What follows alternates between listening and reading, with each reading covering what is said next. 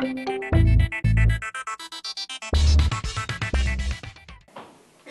think we're ready to begin. How's it going, judges and everybody else out there? My name is Ty Blunt. I'm from Fountain Hills, Arizona. My product's the NAC, stands for Nail Anywhere Kit.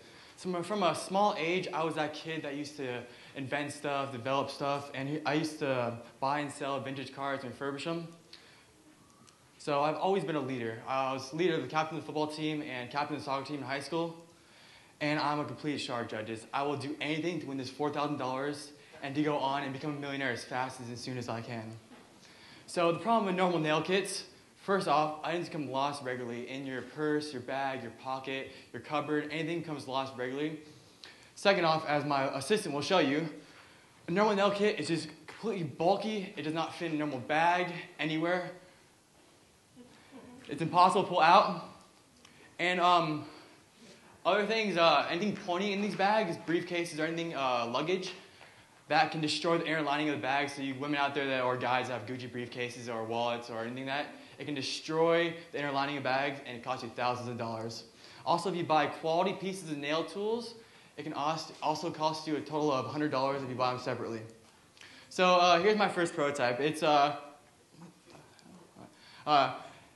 pretty crude, but it gets the point across to the judges and to the classmates.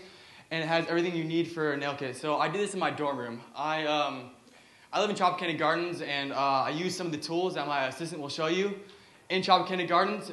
So if you ever heard the smoke alarm go off, it probably was me, so I'm sorry for that ahead of time.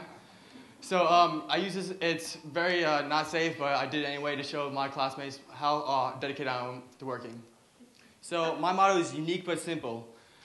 As my product states, so if you open it up, it's sort of like a female Leatherman. So it has everything a woman needs. So it can even fit in this such small bag. It has everything a woman needs. So it has file, scissors, cuticle pusher, and cuticle nippers right here. Also has a click in and click out easy access tweezers for quick on-the-go use. Also has a slide in and slide out action locking in place mechanism so it doesn't flop around your bag and destroy the inner lining handbag. So competition.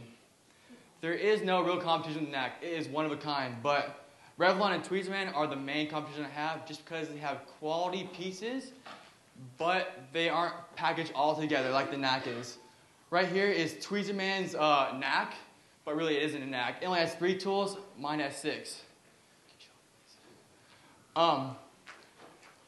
My market analysis. So I was going to go for retail at first, but as such a small company, it's impossible to get the retail into stores, such a small company, so I went to the corporate gift giving.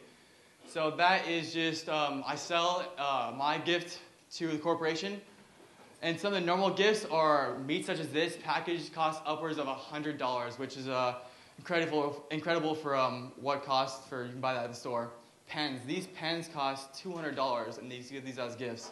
My NAC, perfect for the everyday use, and also it's under $25, so it can be written off as a tax write-off, which is great. So it's pretty much free. Give them the product. I have a purchase order already. I've always been told if your product is viable, it can sell. I've already sold mine to a company already. Right here, Colonial General Insurance Agency. It's in Arizona. It's a big company. They bought 500 of them for $10,800. And I profit $7,500 from this, so it's big time. It gets me out in front of all my competition. So here's my slides. I need to build 500 units for the purchase order. It cost me $5 made in China. Number of units sold is 500. It cost them $20 to buy it from me. The first month, I'll be negative $5,600. In the 4th month, the second week in the 4th month, I'll break even, and my total revenue this year will be $58,000. So investment. I've stuck my own $10,000 in this. Not for my parents, not for my uncle, not for anybody else, my own $10,000. I did this mainly because, first off, it shows investors that I am dedicated to this. I will do anything and put as much time and effort as I can into my product. I'm looking for 25% of my company for $75,000. I want to license my product off to either Revlon or Tweezerman because, first off, they have great market share, and where I cannot get into, they can get into. So they have shelf space, and they know everything about retail of nail care products and such.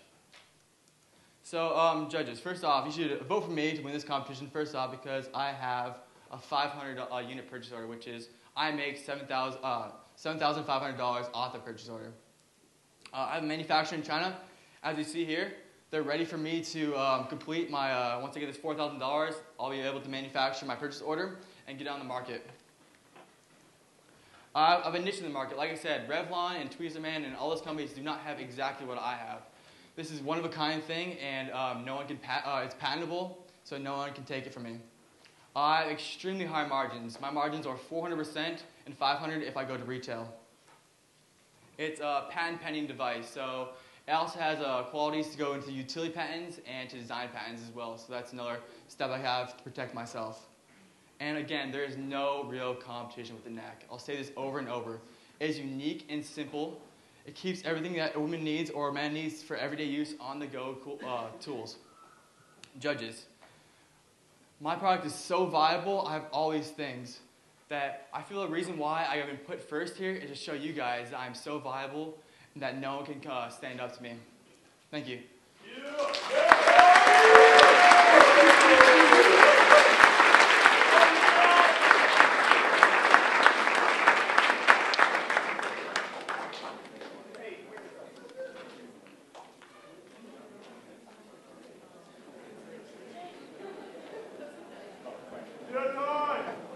Questions? Judges? Thank you, NAC. Thank you for showing us NAC, Ty. Just one question here. Is this going to be your sole market? Is the corporate gift field? No, I'm just doing this as we speak so that retail is very hard to get into as of right now. So right now I'm going to the corporate market until I can build my revenue up and be able to get in vast market easier and to show that Revlon and Tweezerman that I can compete with them. So what are your plans for addressing the corporate market? What's the distribution plan? Right now I have 10 companies already signed up just from word of mouth. And I'm going to go on social networks, eBay, all those things to sell retail at first. But just as a word of mouth, the company I sold mine to, they loved it that much. They told another company, which told another company. And when I get out of here, I'll go back to Arizona, and I have 10 companies lined up to see my product already. So if you were to win the $4,000, how much of that would go directly into the production of your purchase order? All of it. All of it would go into production, and then actually around $3,500 would go into production. And the other $500 would go to getting an investor. In Arizona, there's a competition, not a competition, but a trade show, or less, to get investors into your, it's $500 entry fee, so that's what it'd be for. Okay. That it? Thank you. So.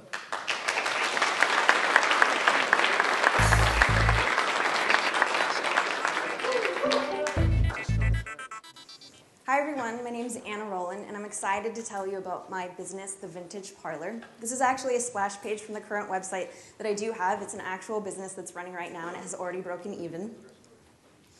The thing is, today, when people go to shop for home decor, say they go to a Target or a Walmart, they'll find that it's mass-produced. It looks just like everything else. Your mom has it, your friends have it. It doesn't express your unique individuality.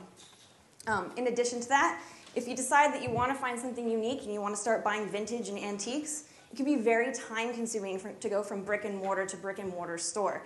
It's hard to find what you're looking for, and when you do find what you're finally looking for, there's a good chance that it's been grossly overpriced.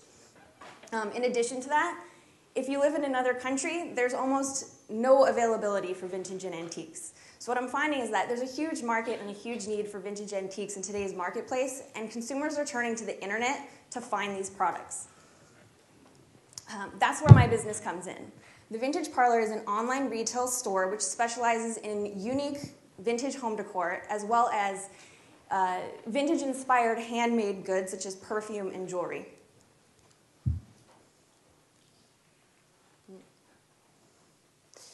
The products are sourced locally here in Santa Barbara from secondhand stores, thrift stores, garage sales, estate sales. They're refurbished, then they're professionally photographed and merchandised by myself, and then they're put up for sale online via the site Etsy.com. If you're not familiar with the site Etsy, it's kind of like eBay but way cooler, and it caters to a more niche customer. It's more aesthetically pleasing, and it's not an auction style.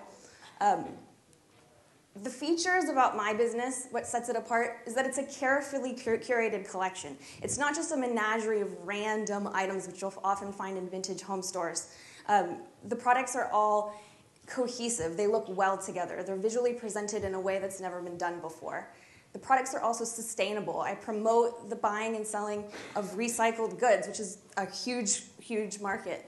My items are one of a kind. You're probably not going to find them anywhere else. And also, they're affordable, which is hard to find today. Vintage and antiques tend to be very pricey. My price point is $25 to $45 per item. Additionally, they all come with complimentary custom gift wrapping and a handwritten thank you note written by myself. And best of all, they can be shipped anywhere in the world. Here's an example of some of the products that I sell and the way that I merchandise it and photograph it. This is an example of the packaging, some of the perfume and the way the jewelry comes packaged.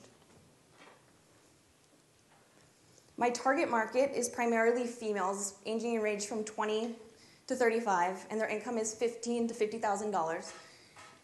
Etsy has 22 million site members as of today. They have 42 million site views, new visitors per month, and 1.5 million site views per month. Etsy sales at 2009 were 176 million, and they've jumped all the way to 895 million in 2012. Huge, huge growing company.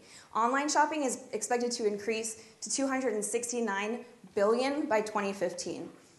My particular store has already had 325,000 shop views since 2010. I've had over 1,000 sales in the vintage category and almost 500 sales in the jewelry and perfume category. And I have 9,000 Etsy followers. Revenue model is pretty simple. I buy or make the products and I sell them directly to the customer. They can pay via credit card or PayPal, and I pay about 6% in commissions and processing fees. I promote my shop on Twitter, Instagram, and Facebook. I offer discounts for repeat customers. This is often included like a 10% coupon code with every order. I offer seasonal sales and discounts. This includes things like Cyber Monday, Black Friday, which are huge, huge profitable online shopping days.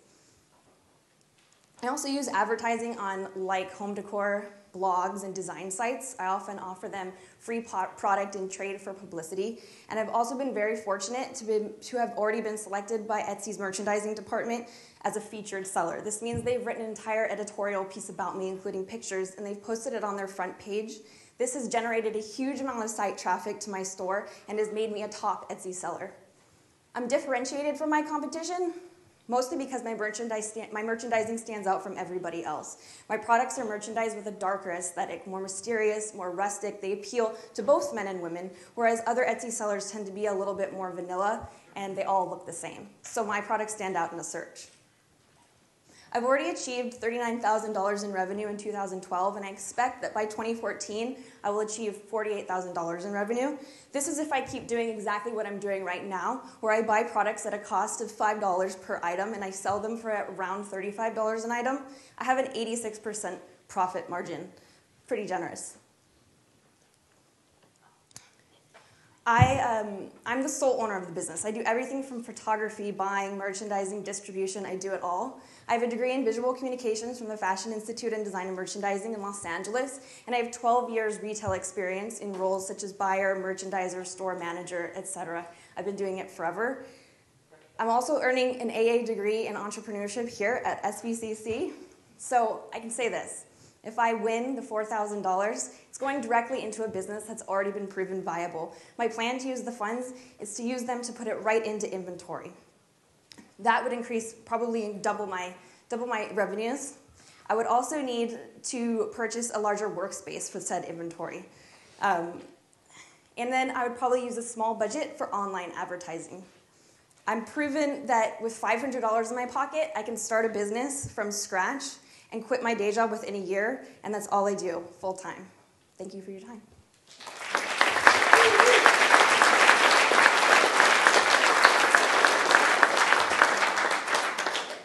Judges? Anna, I really enjoyed your presentation. You did a great job. But I had two quick questions. Sure. One is, what are your growth plans? Right now, you're constrained by yourself. Do you Yes. see this expanding? Absolutely. Where do you see it going? Ultimately, I would love to open a brick and mortar here in Santa Barbara. I'd also, obviously, if my revenues increased, if I was able to double my revenues from what I'm already planning on doing, I would hire someone to do distribution entirely for me. That way I'm not spending days and days out shipping product. And what's in your cost of goods sold? Do you have a salary for yourself in there? I do have it included. It's a small division. I pay myself out $1,000 a month. Okay. Yeah, I've got a question. Where do you warehouse the material, like the things that have been refurbished and are waiting to be sold? They're currently being stored in my one-bedroom apartment. So if I was to increase inventory, I would be now getting a new industrial workspace to be storing everything. And you just distribute with like FedEx or UPS or something Absolutely, USPS. like that? Okay. Thank you, Anna. That's excellent. Just a quick question. What steps have you taken to strategize and protect yourself if someone comes along and copies your advertising or your business model? Good question. I've looked into patents and copyrights. It's definitely something that's costly. I'm familiar with what I need to do it, and I'm prepared to do that if and when I can actually increase my revenue to be able to financially support that. Thank you. Any other questions? One Yeah, more? Just one more. And what's the average cost to refurbish an item? The cost to refurbish it is virtually minimal, a couple dollars here and there. What I mean by refurbishing, it's actually a term coined upcycled. So for example, I might take an old baking tray and I will refurbish that into a chalkboard. So I'll take a coat of chalkboard paint, I'll put magnets on it, and that can be used as something entirely new. So the cost to change something up is no more than a couple dollars. Time is up. Thank you very much.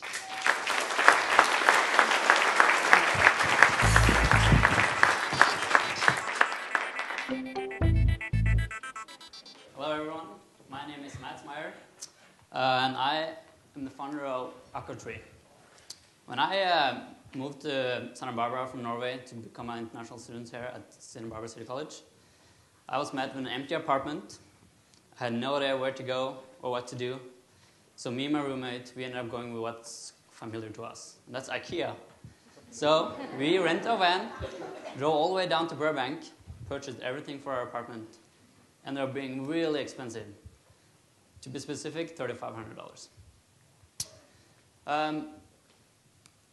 What if our apartment could be somewhat like this? Prior to our arrival even, and here's our solution.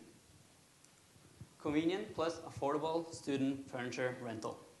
It's on a monthly basis, or they can take advantage of our buyback service, which means if they purchase a product from us, we will guarantee they will buy it back at their convenience, even if they're one day before they're leaving. And what's so special about us? All the students, they can browse on our website, look at our products, and reserve them prior to their arrival at City College. And if the landlord allows, we can have it all set up by the time they're here. And our delivery is free, setup is free. It's all about convenience for the student. Another important, unique aspect of our business, all our furniture are recycled. I restore them or repurpose them and simply make them look nice and new. As you can see, there's billions of dollars in the retail and rental industry. In the long term, sure, we can be a part of that big billion industry nationally, but short term, we are focusing specifically on Santa Barbara City College international students. And we believe we can capture around 10% immediately the first year. But there's a potential market share of $150,000 in Santa Barbara. Our competition, they have no focus whatsoever on this specific target market. And we are going to capture them already before they are in Santa Barbara, which make us, give us a competitive edge. Our marketing strategy has one simple goal: create excellent customer relationship. Our marketing campaign is based around Santa Barbara City College. We're going to feature in the school newspaper. We're also going to speak in classes. We plan on doing blogging and also other social media presence. We're also going to take advantage of Google AdWords and direct mailing to the areas just around Santa Barbara City College where most students live. We also plan to offer loyalty programs to the students, to our customers. If they refer us to a friend or even if they continue to use our service, we will reward them. We also plan to upsell, which means that we are going to offer our customers upgrades to high-end furniture. But most importantly, our goal is to make our customers happy so they create a good word of mouth. Our distribution channels are mainly through virtual channels like our website. We're also working towards a deal with International Business School, which is a Scandinavian company. They're a student exchange program, and most of the students here from Scandinavia are part of that program. And they're part of an even bigger program that's globally recognized as STS Foundation. But more importantly, we have talked to the housing coordinator, Michael Ayers, the senior director of international program, Carl Smith, and they're very excited about our service, and they're more than willing to partner with us to help us connect with the students prior to their arrival. And they will also give us the opportunity to have tables on every orientation day, which is in January and August. We plan, we have forecasted that we have $35,000 in sales our first year, anticipated to grow around 80% up to year 3, where we will reach almost $60,000 in sales. For simple, we are breaking even in our first year, a short profit of $1,200. Why will we succeed? We have 26 customers already said that they're ready to take advantage of our service. We have made 2 sales already, and we have excellent mentors in SBCC staff and Antioch University staff. Plus, we plan to be a client of the Small Business Development Center. We also have a great marketing and sales expert on our team with a bachelor in communication. We think it's really important that we can communicate the right way with our customer. I personally have years of experience as a carpenter in Norway. I recently found my true passion in entrepreneurship after I switched from an engineering student. I listen to advice. I also am never afraid to try. I always learn from my mistakes. And also, I never give up until I'm successful. We're seeking $30,000 investment in exchange for 15% equity. Use of the funds to include tools and materials, roughly $5,000. Storage workshop, around $10,000. The rest is going to be divided around on delivery and operating expenses, plus some furniture acquiring. I personally have experienced how it is to be an international student moving abroad and what challenges comes with that. And buying furniture is only one of them. To re-emphasize our uniqueness, all our furniture is recycled. I find furniture convenient where I can pick it up Craigslist. I mostly look for free to have a low cost of goods, but also look at thrift stores, maybe to buy some cheap ones. Then if I see enough margins in the product. Also, I'm here to stay and live the American dream. And please help me be successful. Thank you for your time.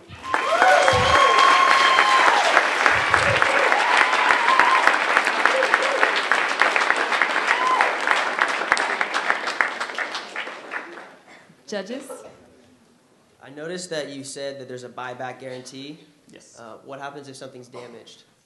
It's okay. We will base our price that we offer the customer is based on how it looks. So if you're familiar with the cash flow book system, if you try to sell a book that you use for a semester and it's totally ripped apart, you don't gonna get much for it. Same thing that we can do. But you will buy back no matter what? Yes. I can fix, mostly, I'll guarantee I can fix everything. Good answer. So, where are you going to be storing the furniture? Where? Well, we have a few options laid out. We have not settled in a location yet, but we have a garage offer for them in the beginning. But there's also an opportunity as a warehouse in Glida, where we haven't decided what we want to do yet. Maybe save some money, keep it small in the beginning. And garages can be just fine because we will use our storage. We'll rent the storage to have our finished products. So your financials, do they include the cost of a warehouse in Goleta? Yeah. Or just, Well, no, it's actually that our financials right now included for a garage. Okay, and the transportation, you have that in there as well? Yeah. And then I was a little confused because your financials showed that you had like $1,000 or something profit the first year. Yeah. So did you already put your $30,000 in there? No, I have not. So why do you need $30,000 if you're already breaking even, or you've got a profit? It's mainly because for acquiring startup costs. So the tools and some furniture we have to acquire, and also the delivery service. Yeah. Okay. And then just a follow-up question, Matt. Who else besides yourself has the knowledge and the ability to do repairs and refurbishing on your furniture? Currently it's me. If it grows big enough that I will have to look into hiring a carpenter too. Okay, thank you.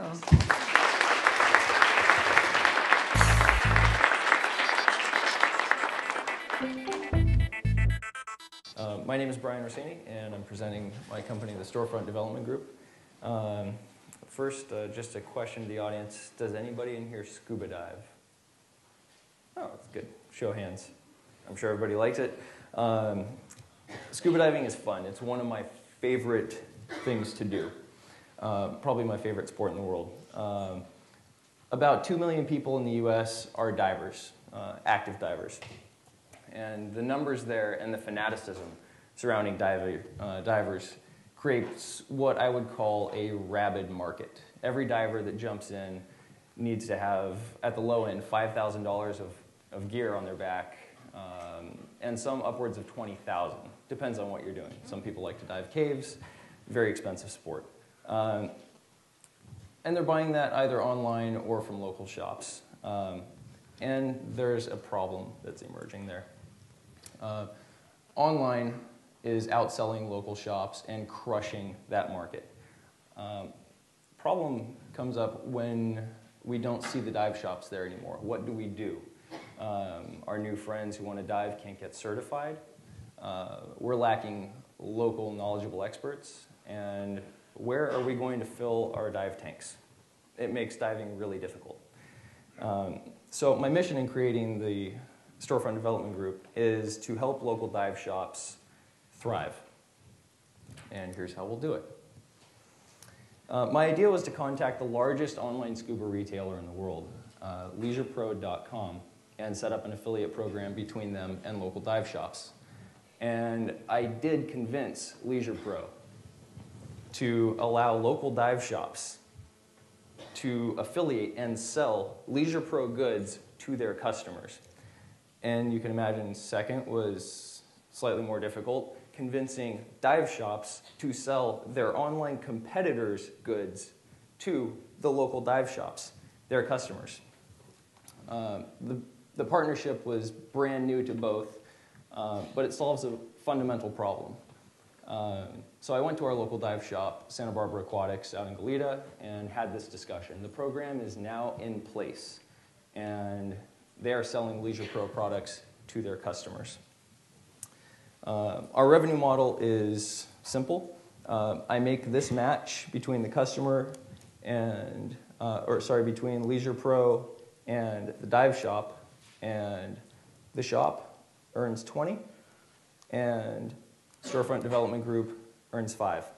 The Storefront Development Group brings divers something that they want.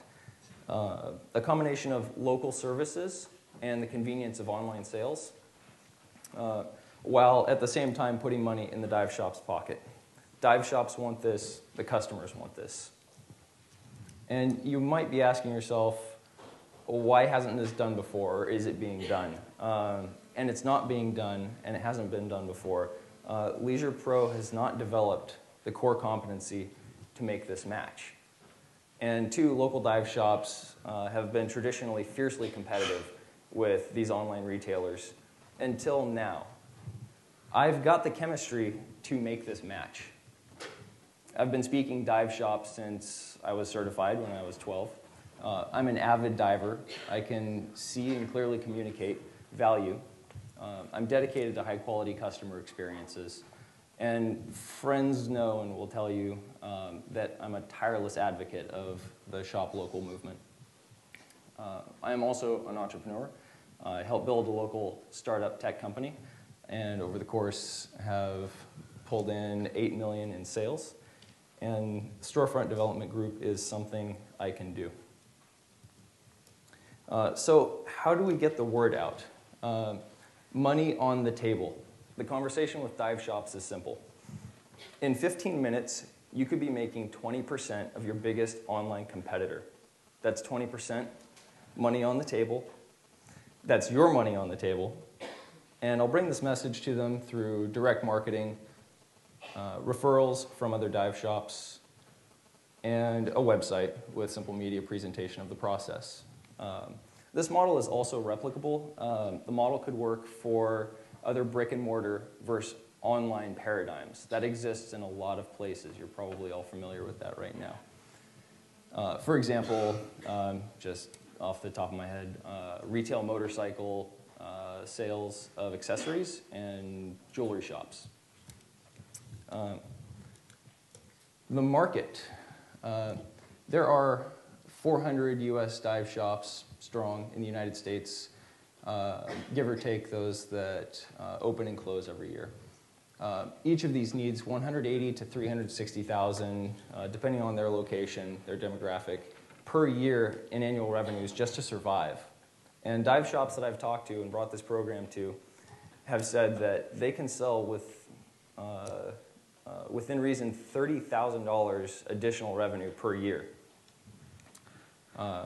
And that's a significant increase in revenues without much effort on their part. I wish I had put an affiliate link at the bottom. It's as easy as clicking that affiliate link from the comfort of your home or in the dive shop. Enter in your information, you make the sale, dive shop gets 20%, you get your goods, and you keep your dive shop. Use of funds. The business scales with marketing. My projected growth is based on only $800 of direct marketing phone calls. That number can easily be increased, and it should be. Any additional funding would scale the business more quickly with increased direct sales efforts. And larger funding would allow the Storefront Development Group to scale into the additional vertical markets that are out there. The financial projections that we worked up see the Storefront Development Group breaking even in the first year and annual revenues roughly doubling each year. And we see rapid growth, and in the third year, projections of nearly $50,000 net profit. So the customer segment wants this. They're busy, they go home, and they haven't had time to go to the dive shop. They want to shop locally. Now they can. The dive shops and other verticals want this. And for the online, it increases their market penetration. Thank you for the opportunity to present. And do you have any questions?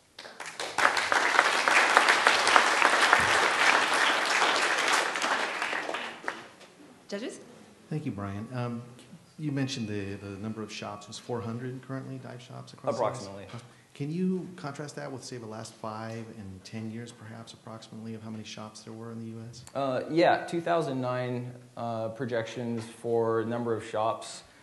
It's difficult, and the one that's keeping track of this is an online and in-print periodical called Undercurrent. And in 2009, they were projecting there were about 500 to 600 shops, and that number is reduced to 400. And they see increase and decrease per year of approximately 600 shops. Big number. So you mentioned that they get a 20% margin on the Leisure Pro. Yeah, leisuropro.com. What's the margin they get on their regular product? 50 to 55. And what kind of margin is Leisure Pro going to be able to make when they're paying that extra 20%? They're a sneaky company. They've got revenue or margins between 50 and 70%. They do a lot of gray market, and so they'll be keeping upwards of 35% of a customer segment that essentially didn't exist for them before. They are increasing their market penetration. But they also, they may also be cannibalizing their online sales. Yeah, there are a lot of walkaway customers who come in, want something, don't buy something, walk out. And those customers don't necessarily shop online. There are very few people that I talk to that actually know about leisuropro.com. And how do you capture the customer that comes in, sees the product at the brick and mortar store, but then goes home and orders it online? That's actually not been something that the dive shops have been concerned about, because they're capturing a customer through, well, they could do that anyhow to begin with, see something and then leave. Dive shops create the market, and that market does want to return and purchase there, but they can't. There's no incentive to buy big ticket items in the dive shops. Your time is up. Thank you.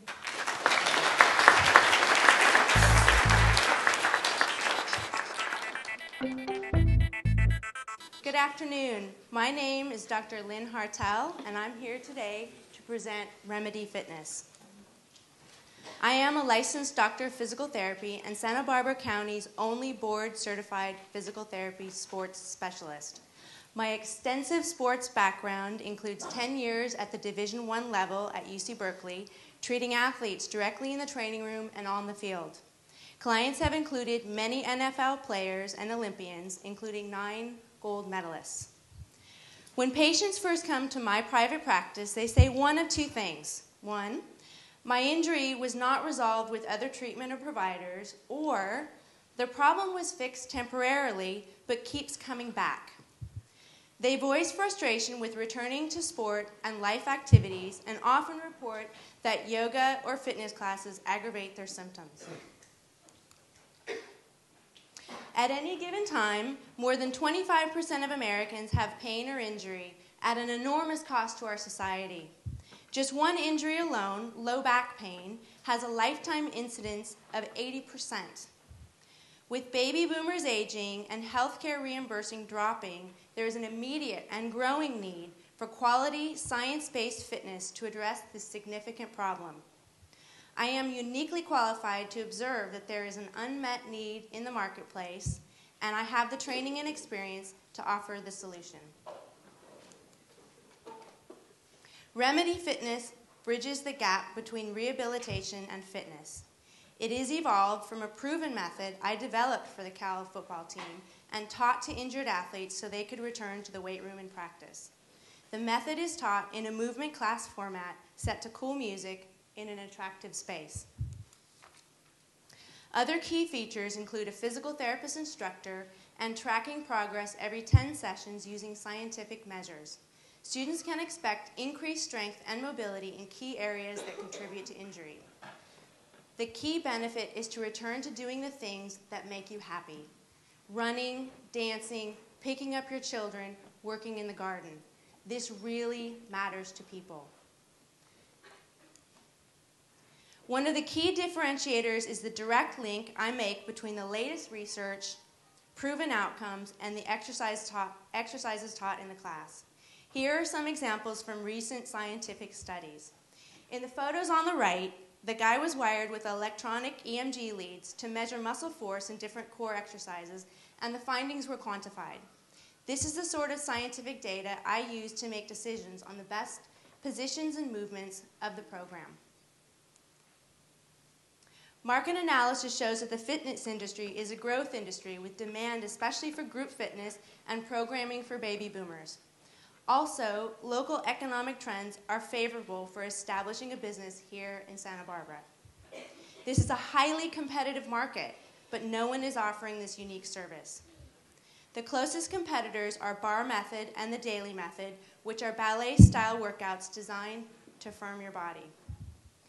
It is important to know that the fitness industry is totally unregulated and there are no requirements for education or training. 70% of fitness trainers do not even have a bachelor's degree in a related field.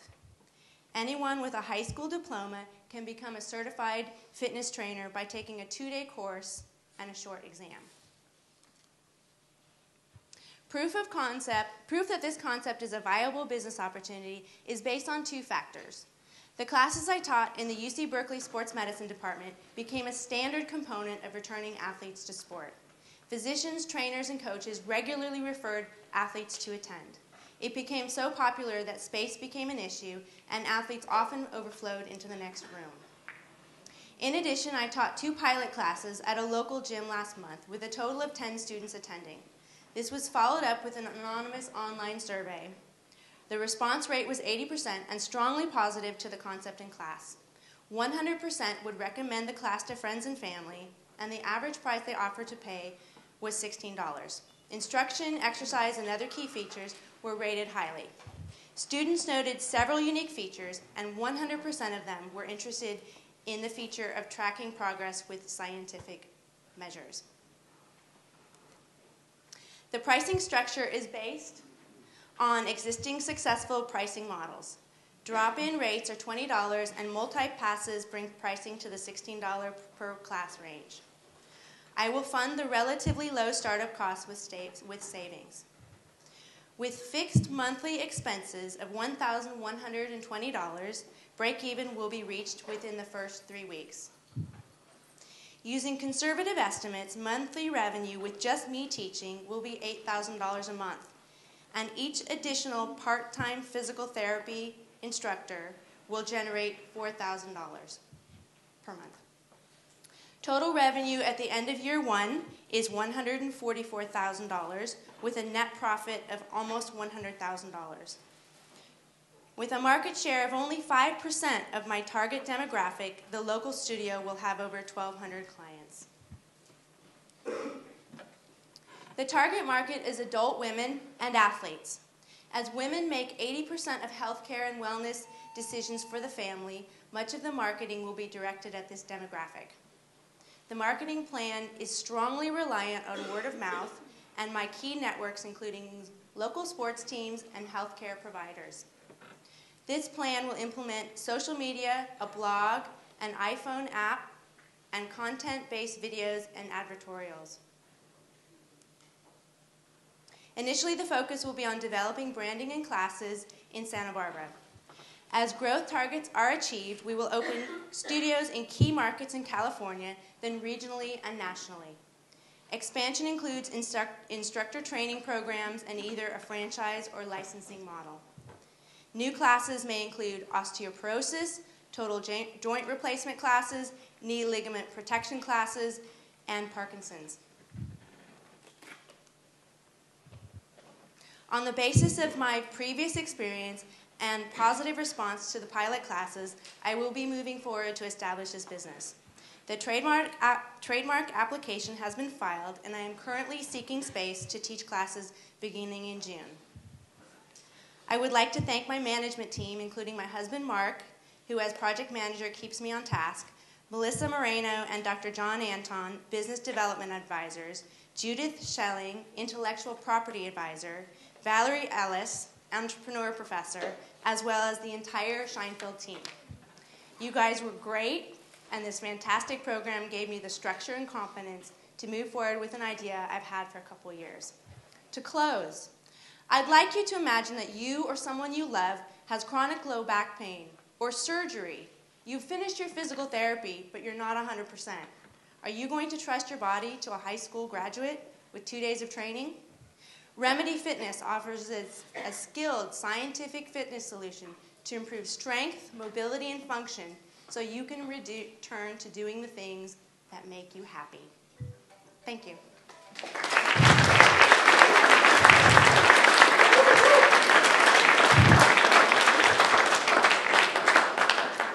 Well, I just had a thought. Justin, one of our judges, wouldn't have done his entrepreneurship project if he hadn't gotten injured. So you're speaking to the choir over here with Justin. So anyway, questions? Yeah, thank you. So I buy into the fact that you're the right person to to teach people how to do this or how to get better and get back into sports. But what is it going to take for you to train people to do the same thing that you can do? One of the things that's really important to me in this business is that, first of all, the person getting trained is a healthcare professional. It might not be a physical therapist, it might be a chiropractor or a nurse or someone with some sort of health professional training, but that's the first step because their medical background will take them a long way into protecting the students. And secondly, first initially will be an apprenticeship program in Santa Barbara, and then later really in-depth training programs of weeks and weeks of training. Okay. Thank you, Lynn. It seems that you presented very well and explained what differentiates you. How will you be able to convey that level of information in a marketing plan with someone who will just have a brief time to take a look at why they should choose your business? I would say from personal experience. In my own personal private practice, I did stats on my private practice in the Bay Area. About 85 to 90%, all word of mouth. It's once people find something that works, they will do anything to get better. I recently had a volleyball athlete from Cal contact me a few months ago. She lives in Pomona. She drove up 4 hours from Pomona, and she told me, she said, your back class was the only thing that helped me through volleyball. And I had seen her after she had back surgery. She came to me as an athlete, and she said, I need your help because I'm not doing well. And so once people get that it works, that's just it. They'll do anything. Judges, are you ready for the next presenter?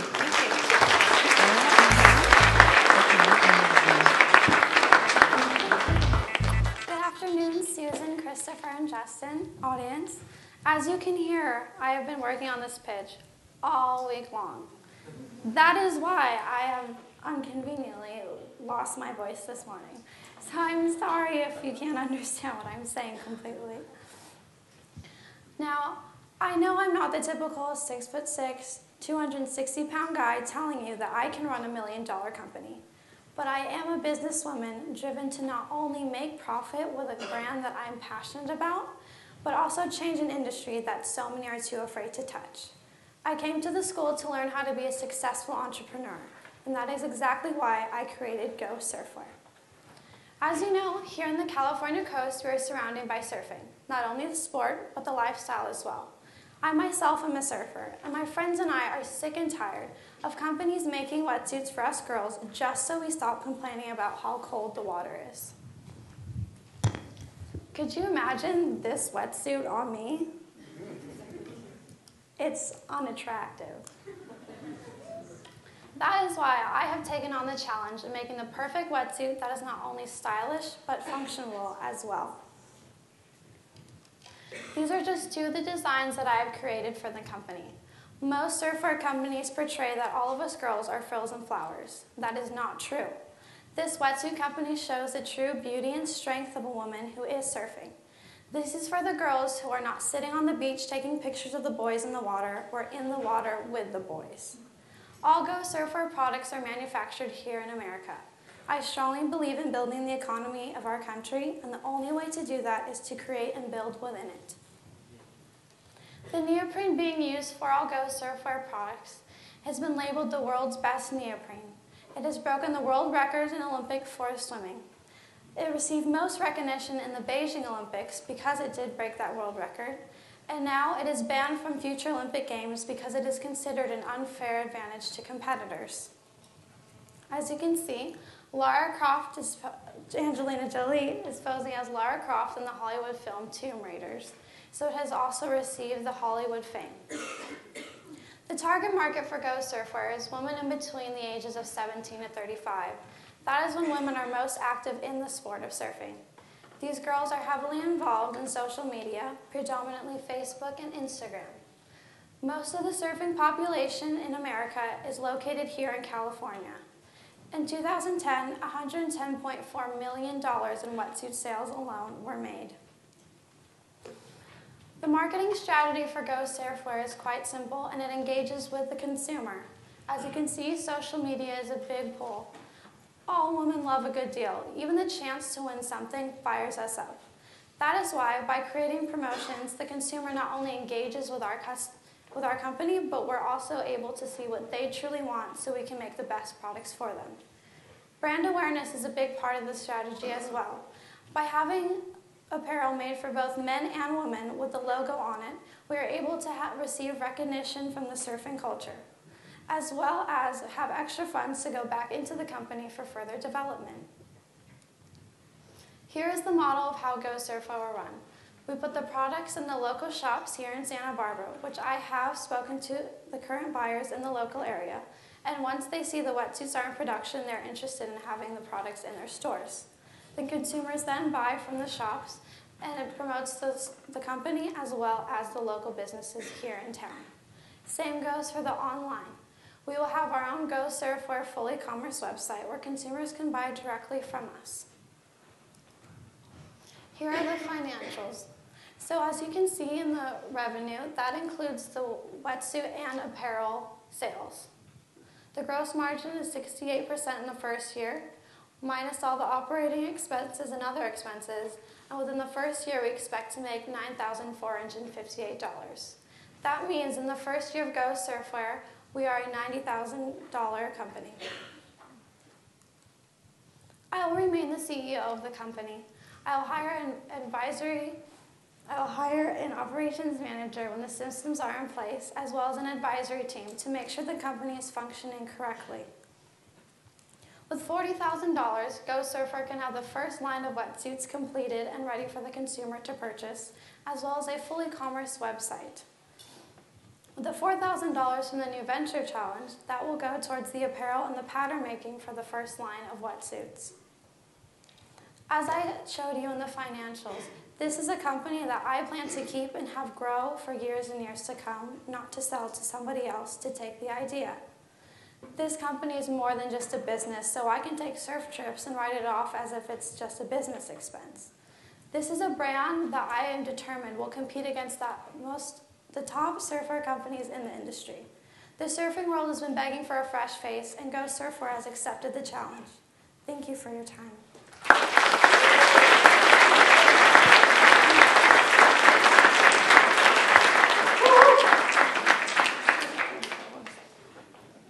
Judges? So you were talking about neoprene as being the material that you're going to use. Yes. What's currently being used on the market for wetsuits?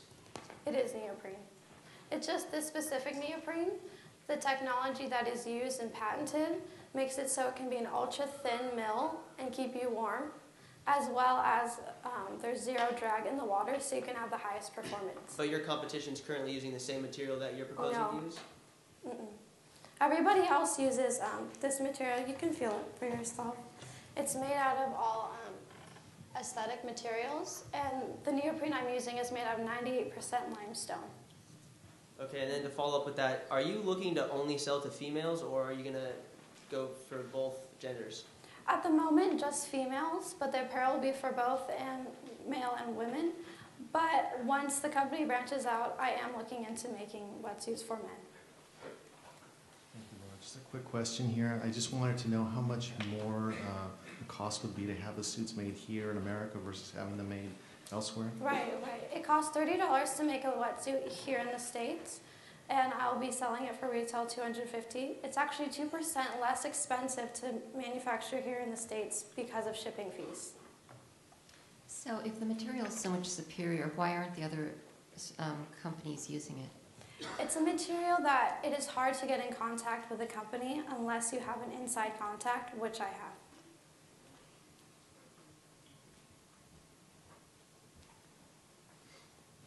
That's it? Okay, thank you.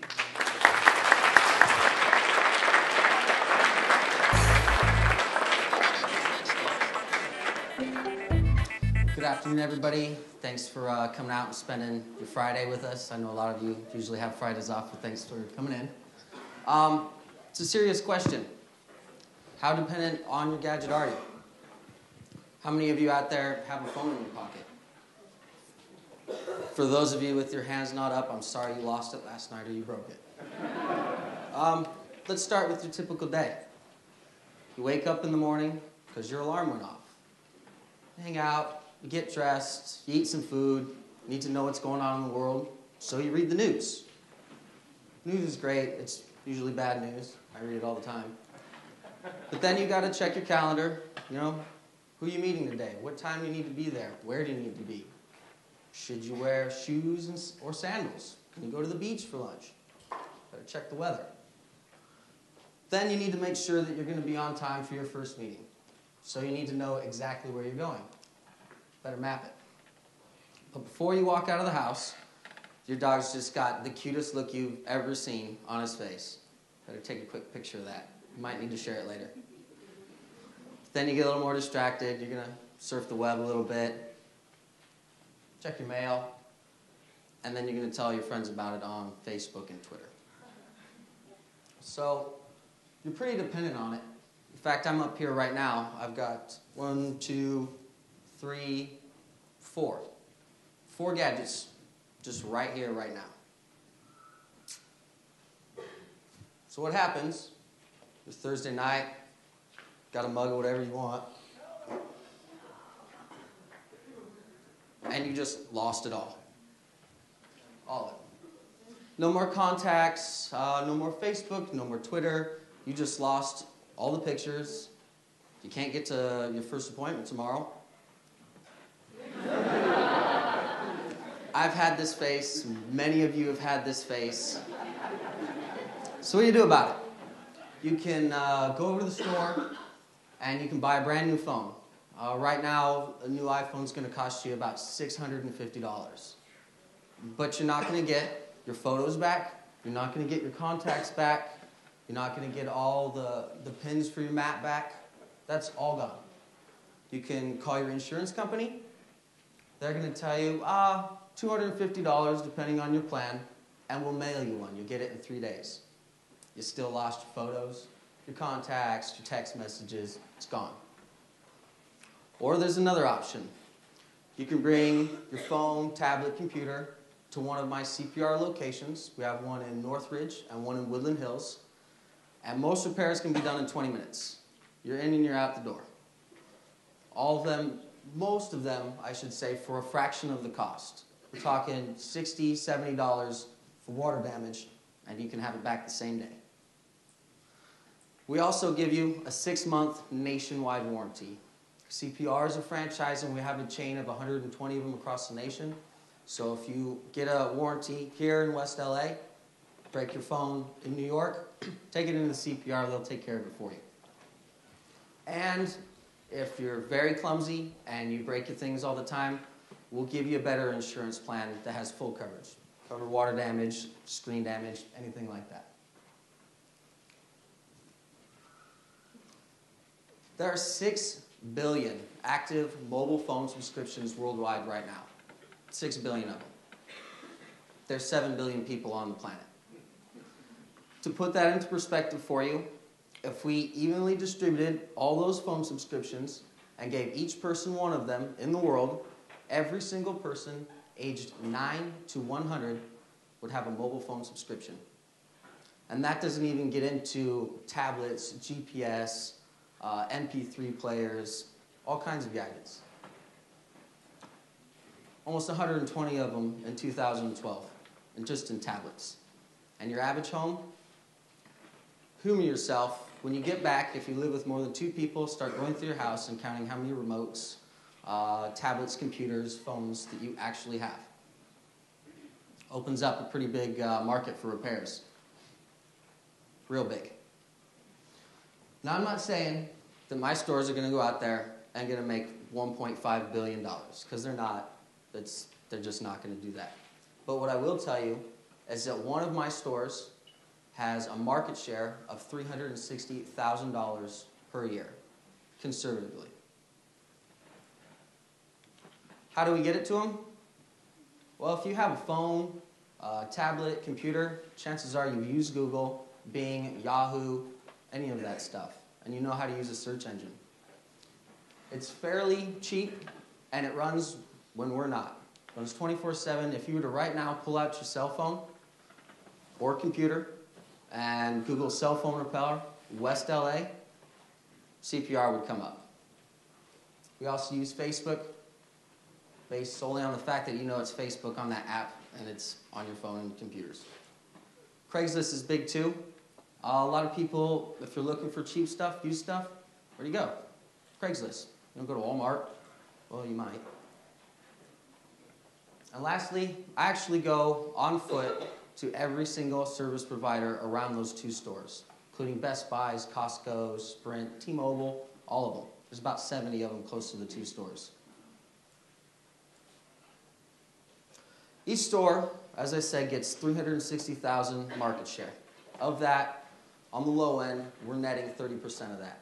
So that's 109,000 conservatively every year for each one of the stores. It's good stuff.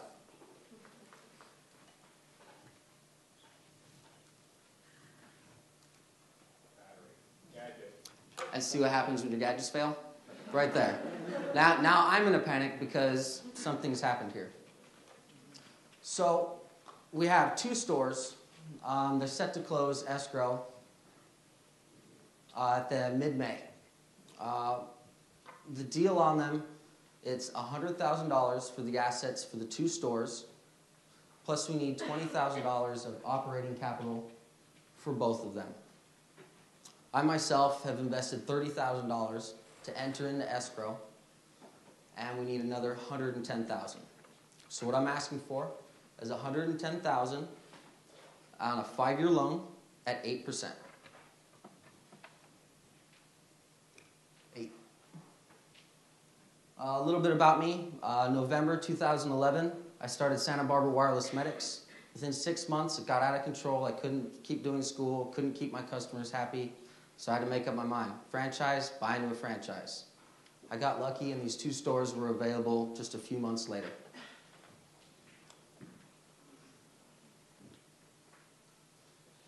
That's fine. My name is Jared Cody Buck, and I've already have these businesses. They're in escrow. One way or another, I'm going to close on them by the end of the month, and your next business venture should be with me. Thank you. That's too funny.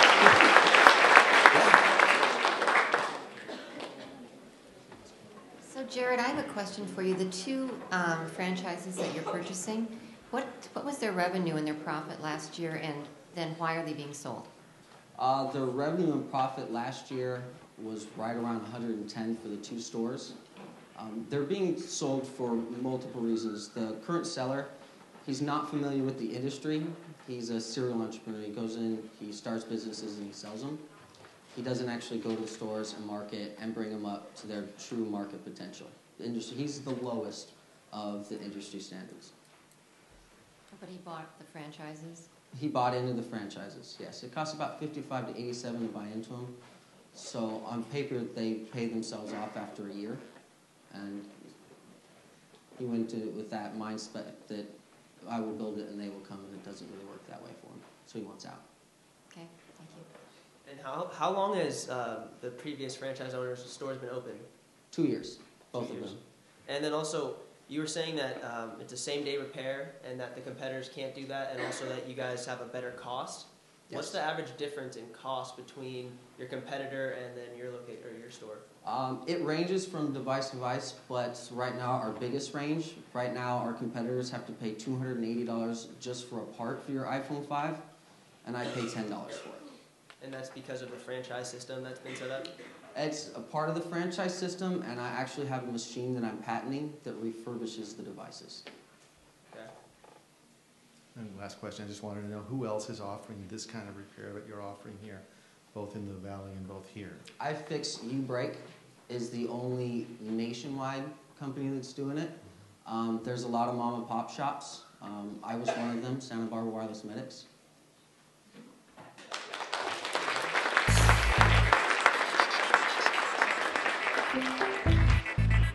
Okay, good. Hi, I'm Matt, and I invented the adder, which is the product that the judges now have in their hands. Now, unlike many of these other presentations you've seen today and will see today, I am not going to give you a whole lot of fluff or a whole lot of excitement. I'm going to give you just the facts and show you how my product is viable. Now, I really hadn't expected to be up here of all places at the end of the semester. I mean, this certainly has never been the kind of thing I usually like to do, but I was taking a business class, and I heard about the Enterprise Launch Club, and I decided I should probably do something to get myself out there and kind of differentiate myself. And so I went to the club, and I sat in on the first meeting, and there's these mentors who are just running everywhere, back and forth, talking to all different people, getting different ideas, trying to get them to come up with something, and I'm just sitting there trying to figure out who it is that's actually running this place. And so finally, when I got to sit down with some of them, they kept saying to me, there must be something you have, must be some kind of idea, something you could do. I just said, no, I can't think of anything. There's nothing that I do. Nothing really. And they said, no, come on, there has to be something. And well, I came up with something. So one of the problems that I really noticed at home was that whenever my dad would try to cook something like a tri-tip, he would always take it and rub it with sauce and spices, and he'd always try to put chunks of garlic deep into it, but he'd never really have a good way to do that. He'd always be trying to cut into the meat and shove it down in. It never really worked well. So I decided that I would go down to Sur La Table on State Street, which, for those of you who don't know, is a very high-end kitchenware store. And I asked them if they had any products that were like this. And they said, no, I've never heard anything like that. But we'd love to have something like that. We haven't found anything. So I wasn't sure what to do. Some of the things that we'd like to put in the meat are like garlic and basil, and we didn't really have a good way to do it. So my solution to this problem was to create the adder, which consists of a rod and a tube with a funnel. It's made out of stainless steel. It's very simple and easy to use, very simple to clean.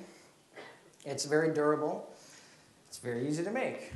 So let me just give you a demonstration of how this works. First, you put the tube and the rod together, and you find a good spot on the meat, and you stick it in. You pull the rod out, and you put in your garlic and your black pepper, and of course, if you're my dad, you stop there, because those are the only spices that exist for him. But you put in your spices, whatever you need. You reinsert the rod, push it all in, pull it out, and that's it. You just repeat it wherever you need it. It's very, very simple and easy to do. So there are many products that are similar to this, but nothing that really can do the same things. There are, for example, like this meat injector right here. It only functions for liquids, and it's made out of glass. This is made out of cheap plastic. It's not very good, also liquid only. And this one it's a bit nicer, but it's a lot more expensive, and it, yet again, works only for liquids, really. So there's nothing that really can compete. So what I've determined here is that our target customer is obviously people who love to cook. I mean, who else could I sell it to?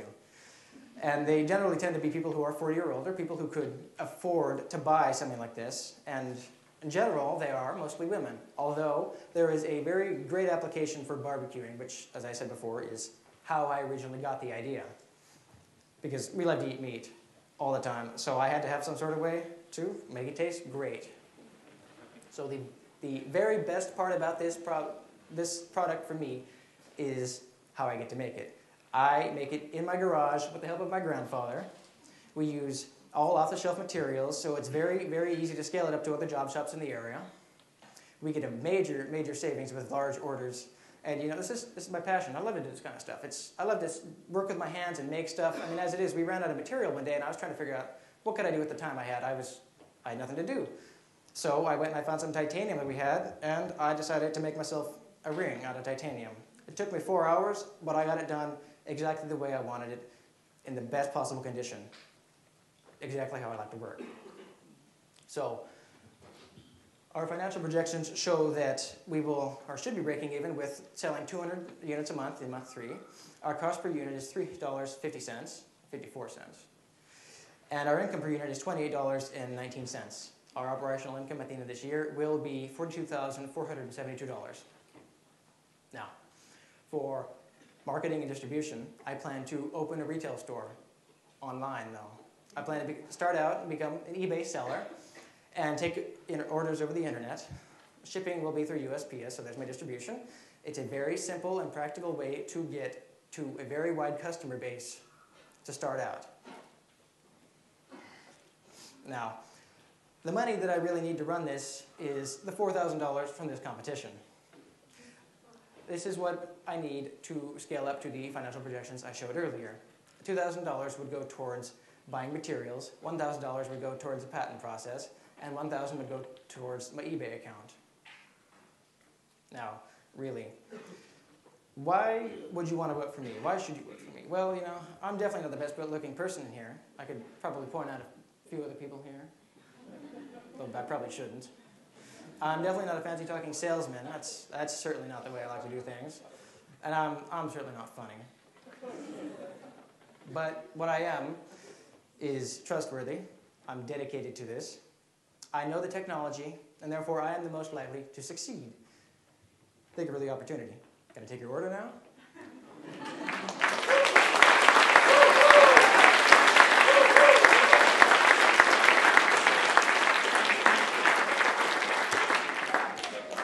Judges? Thank you. You're doing a very nice job. I have a question. So if you scaled up in machine shops, started doing the production, how would that affect your cost structure? Well, the cost structure should go down because using CNC lathes in the area, it's all done through computers.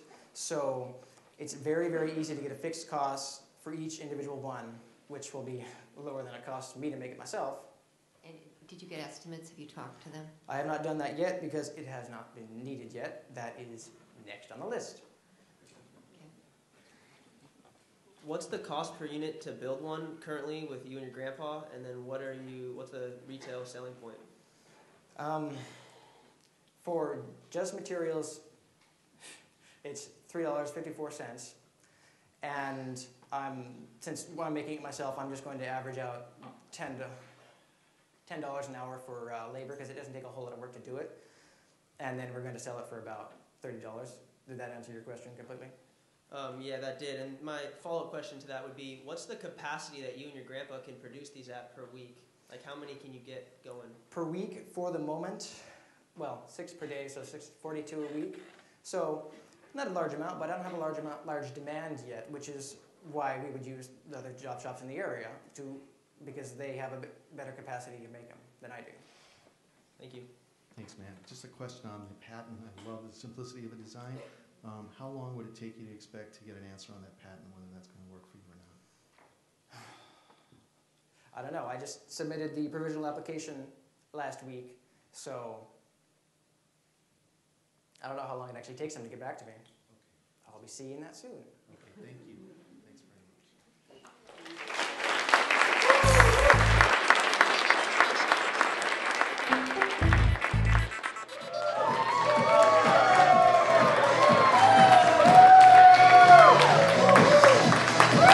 How's everyone doing?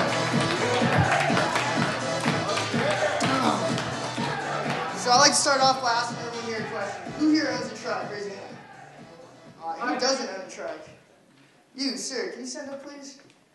Have you ever been in a situation where you've been in desperate need of a truck? All the time. What'd you do? The most recent time I found an awesome couch on Craigslist, but I couldn't get it home because I don't have a truck. So what I thought of was calling U-Haul. But when I got there, I had to wait in line, I had to pay a ton of fees, I had to leave a large deposit, and I still had to move by myself.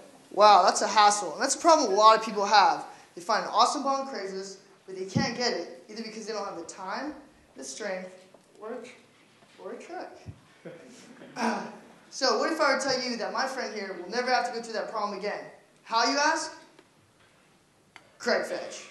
And by the way, that's my partner, Alfred Pacheco. Come on over here.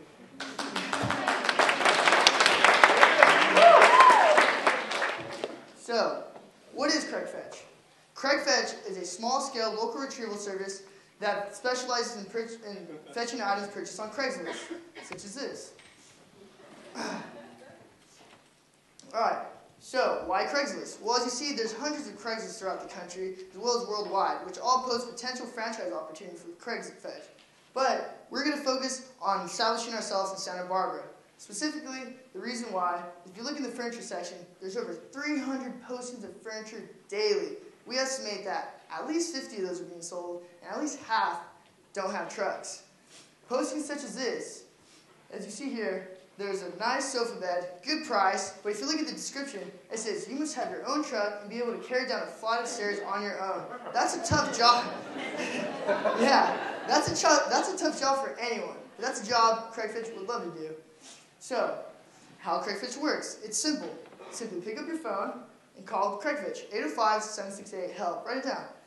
All right. Once you're on the phone, you give us the item, the date and time that's most convenient, and the pickup and drop-off destination. After the appointment's set up, a Craig Fitch employee will have the item in front of your house and place it exactly where you pictured it, all at a simple price. What is it? Well, for a one-person fetch, it's $25 an hour. For a two-person fetch, it's $50 an hour. So, where is Craig Fetch marketing as of now? We're servicing 15-mile radius from the Santa Barbara city limits, which goes from Goleta all the way down to Carboneria. And we're focusing on people who don't own trucks. Specifically, non-family households, which are 65 and up or live alone, who don't own trucks. Our primary target market are single, divorced, or widowed women who have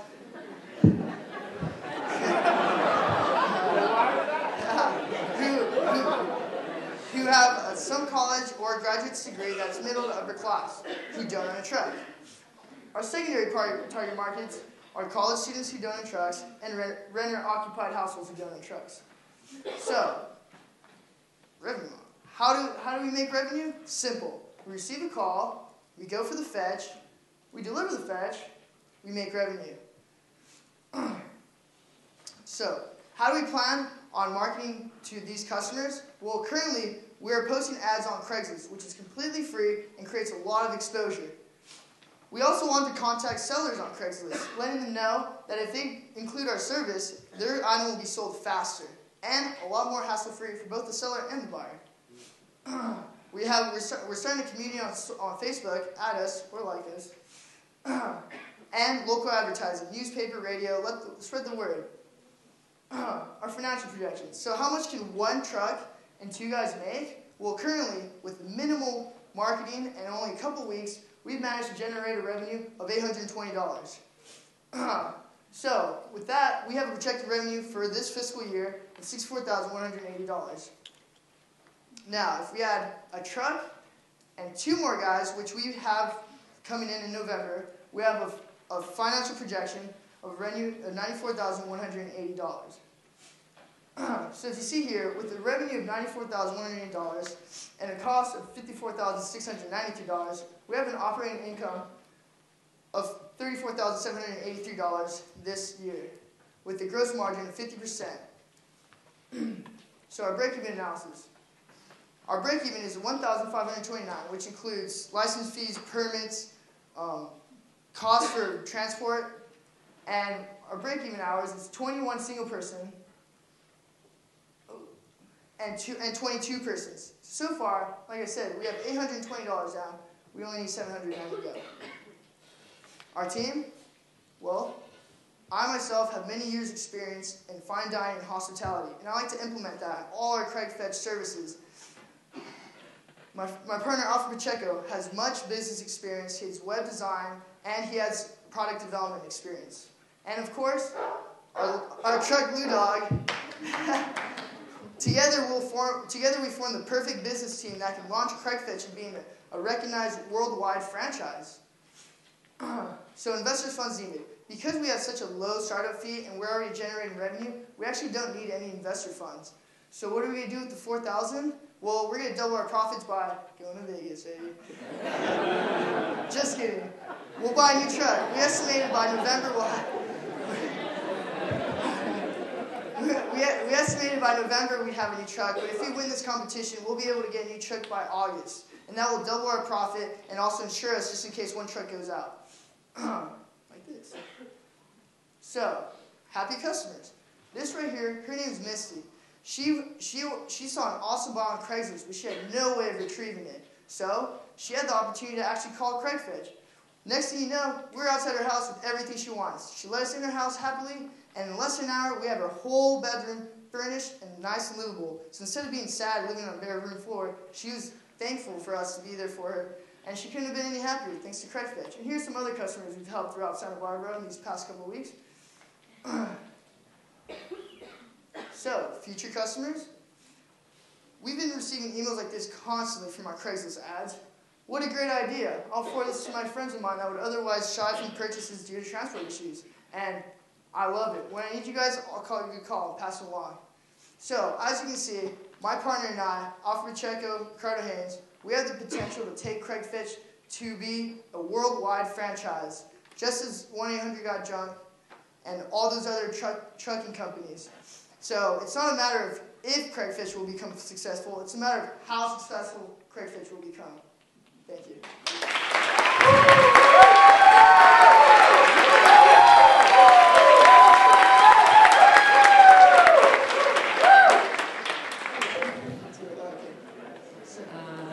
Judges, questions? So I'm assuming that the first truck, you're not counting that as an expense because you already had it? It's my truck right now, and we're leasing it for free until we make enough margins to pay for it. And then what would be the cost if you wanted to get a new truck? The cost for a new truck, with the kind of trucks that we use, which are high MPG trucks, would be only around $4,000 to $5,000. Okay, thank you. So have you run through your margins and putting in the costs for your time and gas and everything? Yeah, we actually pay our employees high. It's $10 an hour for our employees, and then we include the gas that it takes to do the trip. So it comes out to a 50% margin, and either one. So one person fetch, we only use one laborer, so the cost goes down for us. And then two-person fetch, it's two people, but that's why we increase the price. Is there a mileage component to the pricing? Like, what if I lived farther away? Well, we're only servicing from Goleta to Carpinteria, so we estimated the time from the typical Goleta to Carpinteria is only 30 minutes, and it's not too much with mileage. We like to keep it local. We plan to expand the franchise. And what's the barrier to entry for someone else? I mean, couldn't I start up Justin Fetch in Santa Rosa and do it myself? So you could start, but we'd already be a lot ahead of you. People are already starting to know us, and we're getting referrals constantly. Everyone we've serviced has always said they're going to use our service either again or they're going to request it to a friend. Also, if you saw the brand image, turn it on. We actually have a pretty good logo, so that's what. That's good. We really like it. Just a quick question: have you had any contact from Craigslist regarding using the name Craig for your business? Oh, okay, so we've looked into the names, and there's actually no infringement with Craigslist. You can finish. Okay, there's actually no infringement with Craigslist, and we're actually have the files formed to trademark the name. We're just going to have the attorney look over it and send them in. Okay, thank you.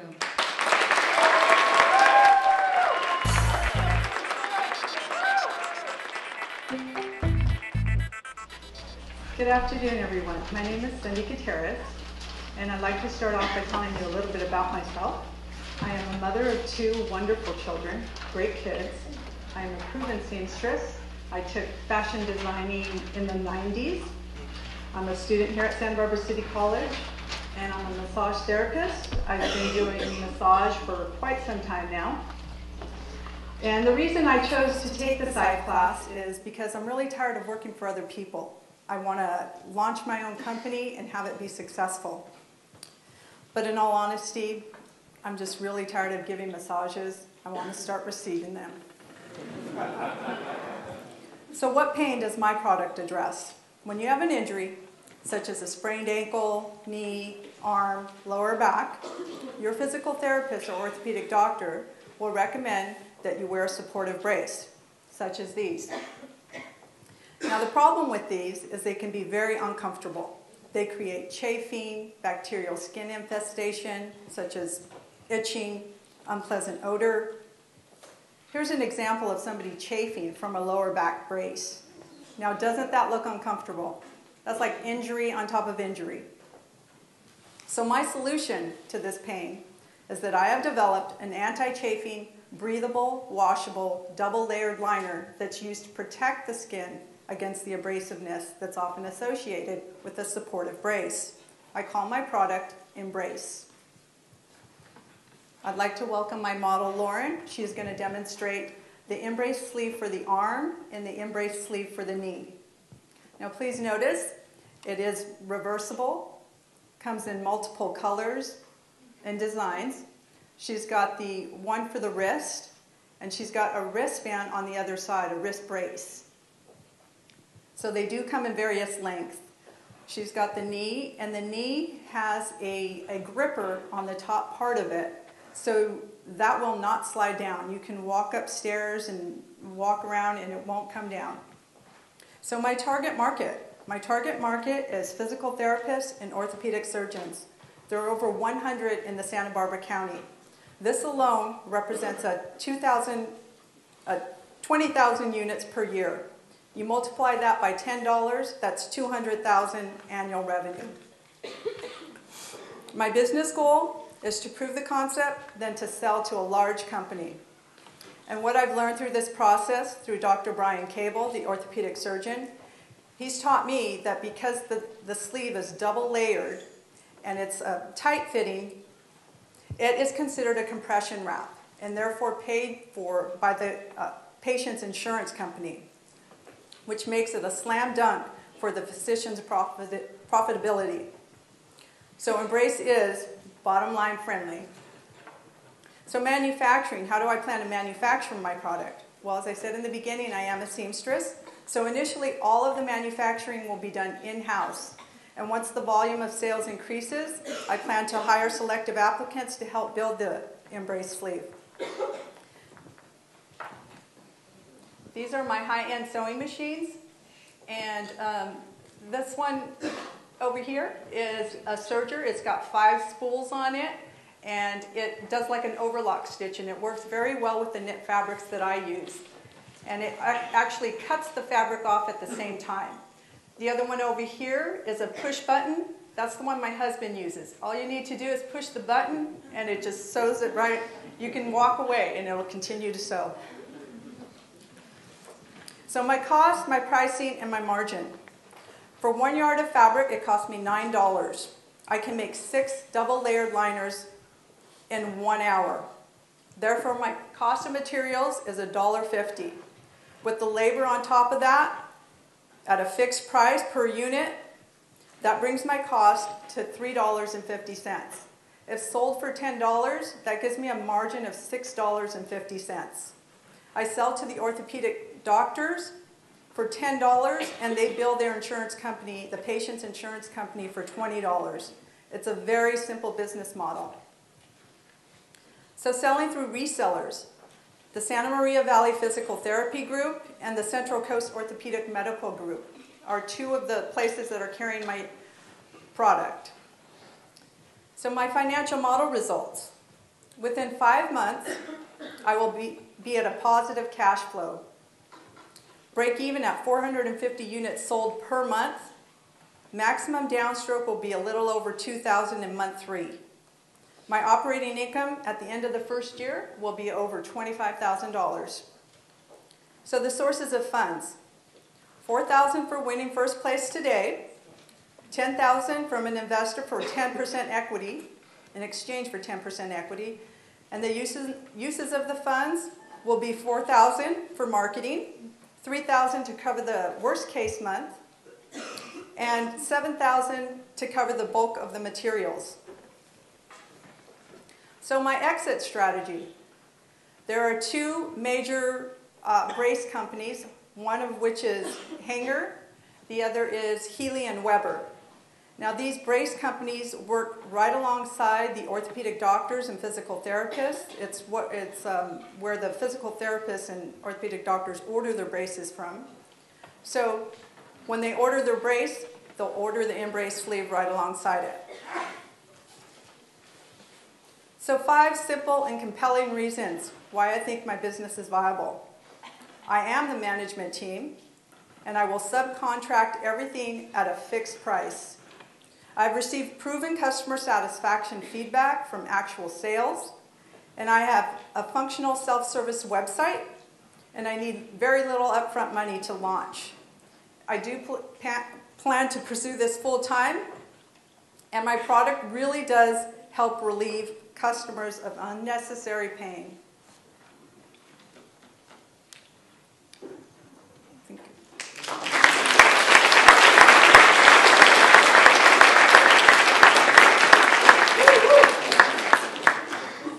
Judges? Thank you, Cindy. Regarding the product itself, is there anything that can be patented or makes this unique to prevent someone else from copying your design here? I do have a patent pending on it, yes. What are you looking to patent about it? The fact that it's double layered makes it different from other sleeves. Is this a unique sleeve material? No, it's just made of spandex, a lycra, and polyester. Yeah. Thank you. Mm-hmm. So you said you're going to subcontract at a fixed price. What did you mean by that? They will be paid $2 per unit that they build. Okay, and how long does it take for someone to build one unit? Well, I could build I can build 6 in 1 hour. So hopefully. So it's $12 an hour? They will, yeah, it comes out to about $12 an hour. But like once you get really good at it, I mean, you could just crank these things out. Okay.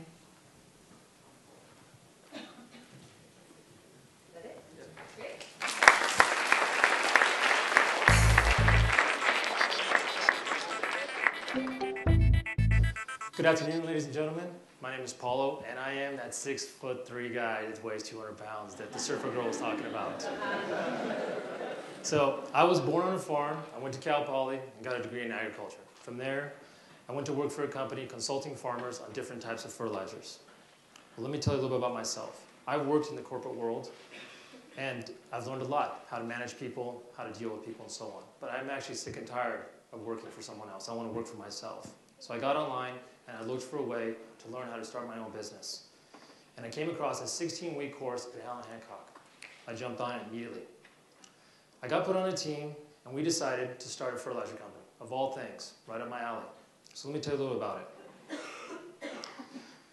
There's 1 billion pounds of coffee that's thrown away each year. That is equivalent to 100 rail cars full to the brim, going straight to the dump. That costs money. That's tax dollar money, your money and my money. We have a solution. Our solution is to collect free coffee grounds from Starbucks, McDonald's, Panera Bread, Lazy Acres here locally, and if necessary, all 1 billion pounds. Now, Starbucks will actually give this stuff away, but most people don't even want it. In my experience, Panera Bread had a sign out that said, come collect free coffee grounds, and they put it by the door so you just pick it up. People actually thought a trash can and threw their stuff in it. So why don't people like it? Because it's yucky and wet, like Lauren's going to show you. So we use a patent drying facility. And in our patent drying facility is 4 shelves. We take our yucky muck, we put it in there, and inside the facility is got a dehumidifier. It literally sucks the moisture out, completely dries it no matter what the weather's like outside. And from there, we get our black gold right there that you can put all over your plants. After that, we package it in one of our packages. Judges, on the front of our package, well, go back a bit. What is the one thing that people always look for when they go to buy any type of fertilizer? They want to know what the nutrients is, what plants are going to take up. Well, we put it on there, our NPK, your nitrogen, phosphorus, and potassium. Second of all, the plants that it works best on. Well, it works on all the plants. However, these work a little bit better. You guys can ask me a little later in the Q&A. Bottom of the package, you have a barcode. We're ready for retail. We own it, scan it, let's go. You flip the package on the backside, a few things it takes care of. For one, it raises the acidity level. For you scientific folks, it drops pH. 2, it keeps snails away. So if you plant a nice garden, you don't have to worry about these snails eating up everything. And 3, it keeps your neighbor's cat, maybe your cat, out of using your garden as a litter box. Below that, it's made in America by Americans, not somewhere else. And we also have a patent pending. Now our first mode of sale is our website. Go on our website, it's self-serving, get what you want, in a few days it's at your house. Second mode of sale is we plan to use Starbucks Panera Bread. Why not sell back to the people that actually make coffee? And also the people that buy, or more likely to buy our product, are people that drink coffee and are environmentally conscious. Now, our third way of sale, which is right up my alley, is I took this bag and I went to my buddy Mike and I said, hey man, what do you think about trying out my product?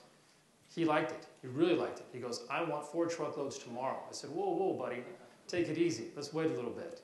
Let me get the company started, and I'll get you something here as soon as possible. He says, I'm going to do you a favor. I'm going to call the CFO and get to order queue. 500 pounds at $2.50, which is equivalent to $1,250.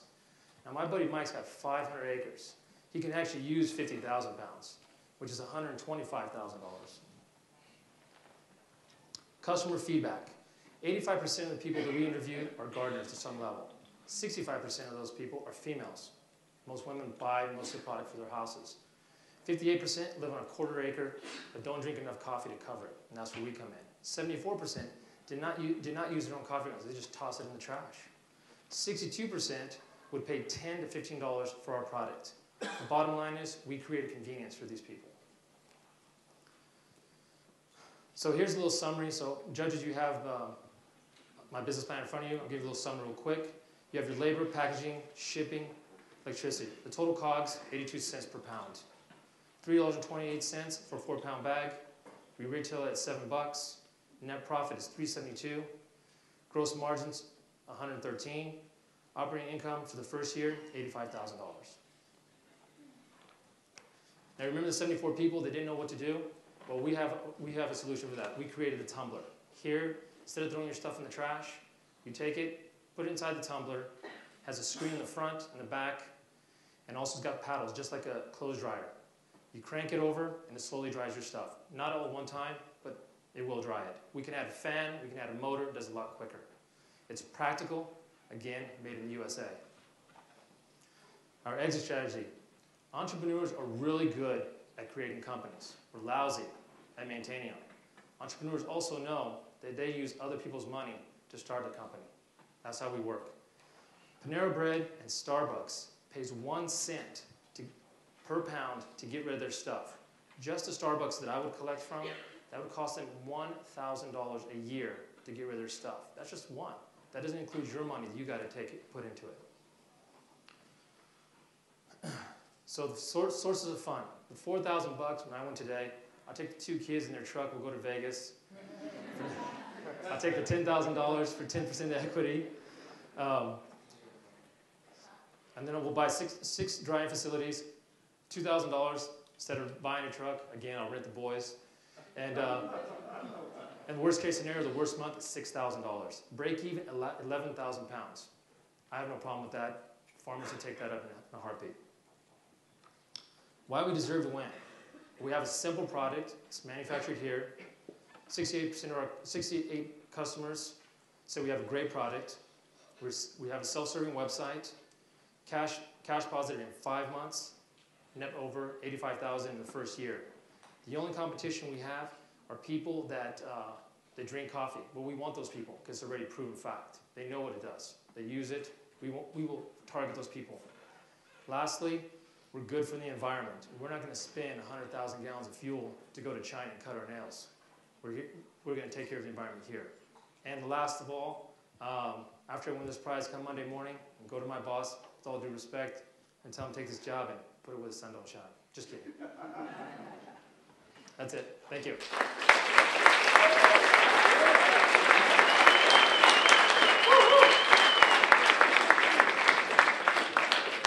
Judges?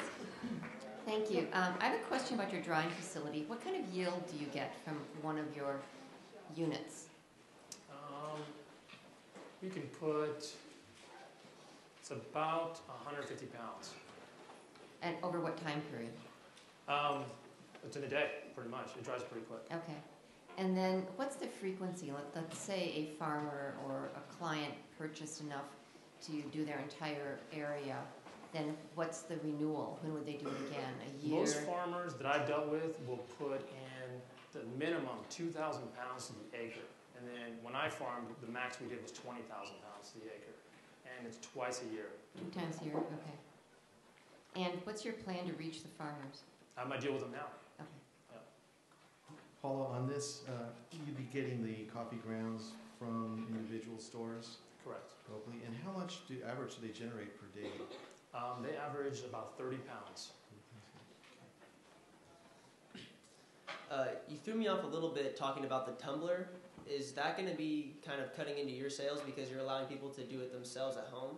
No, because those people that are going to do it at home, they're not going to drink enough coffee to cover the quarter acre. There's about 5 million people that have a quarter acre lot. So, I mean, you'd have to drink a lot of coffee. I mean, 30 pounds worth of coffee is a lot. Yeah, that makes sense. And then you were saying that you were talking about maybe selling back after, going through your process, selling it back to Starbucks? Correct. And how does that work?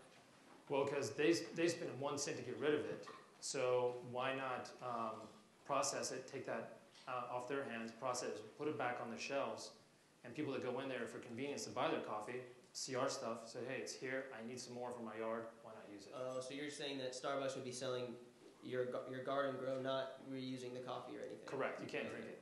Okay. tastes terrible. All right, just wanted to make sure that you were selling people. Okay, thank you. Cool, thank you.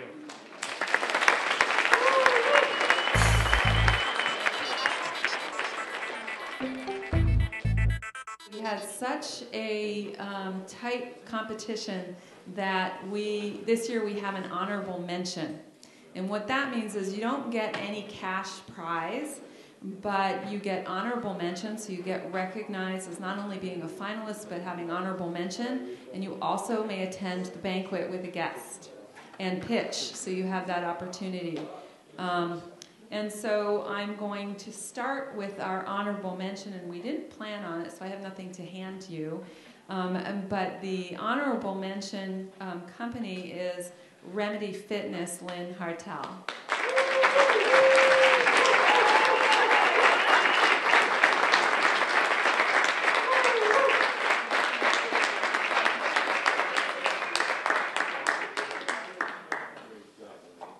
I hope you bring your husband to the banquet.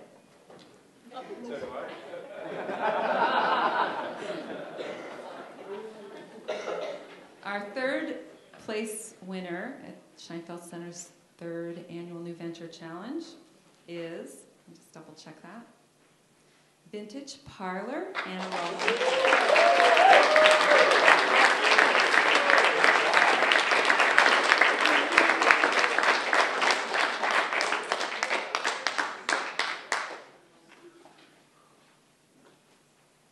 Our second place winner is Craig Fetch,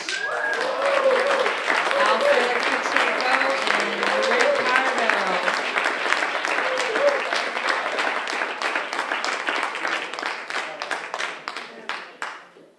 Don't forget to check in with Antoinette.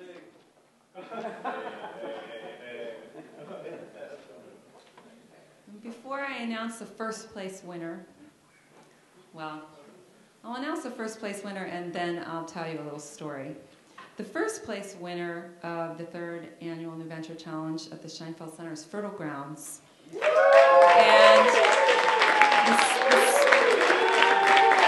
Paolo. And I thank all of the team that worked on it, because this was an unprecedented joint effort between Santa Barbara City College and Allen Hancock College. So I think that we deserve to recognize the whole entire team. Thank you, Paolo. Thank you.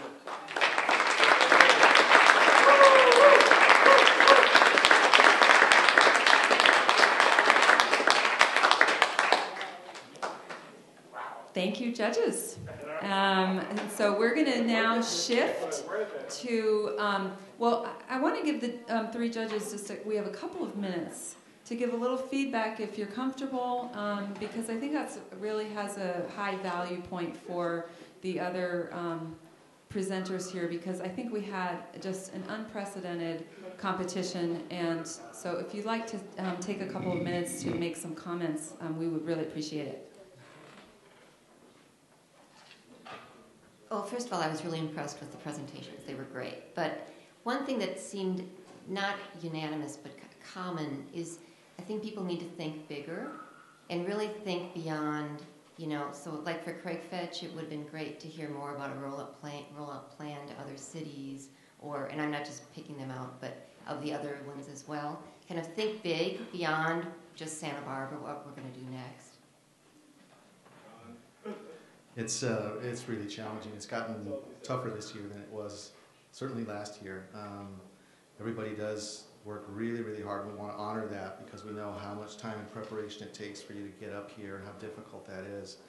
And when you believe in your product, it really comes through. I'll just say that because the financials have to work, but it also is how connected you are to your product and how much you believe in that. That really comes through. So we want to thank everybody for having the courage to get up here and take a try at it. Yeah, I mean, I thought that, first of all, I'm happy I didn't have to present this year. I think that there was a number of people who deserve to get some money and keep working with their business, and I just want to say to, everyone that didn't win, or even if you didn't get the place that you wanted, that doesn't mean that you can't stop doing what you're doing, and the bottom line is your business will go as far as you'll take it, and the amount of time and effort that you're willing to put into it. So I just encourage everyone to not give up on their dream and to just keep working at it, because everyone who presented today has an opportunity to make that business happen. Excellent. Thank you so much.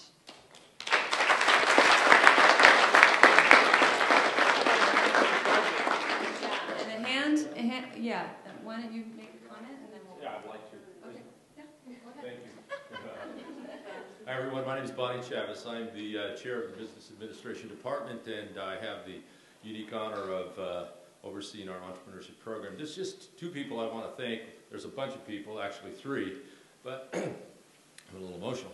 This would never ever happen or have happened without this wonderful lady right now.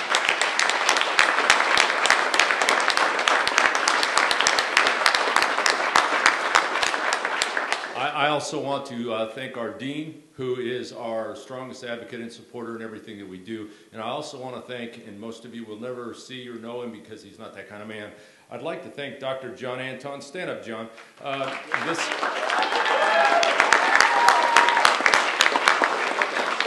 This man spends hours and hours and hours coaching, mentoring, encouraging, inspiring all of these young people that you saw here today. And without his support and dedication, they wouldn't be on the stage either. So thank you, John. Appreciate it. Well, let's thank our panel of judges once again. That your effort is impressive. And a little note to one of my favorite products, Matt. I've got a buyer for you over here with Diane Hollum. So if you want to start selling, you better talk to her before you leave. Thank you, everyone. And we will shift now to the high school competition. Thank you.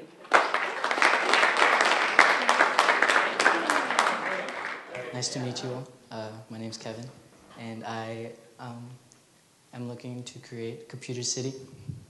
Can you imagine a store where you could walk in and all your technology problems are solved, whether it be your smartphone, your PC, or your tablet?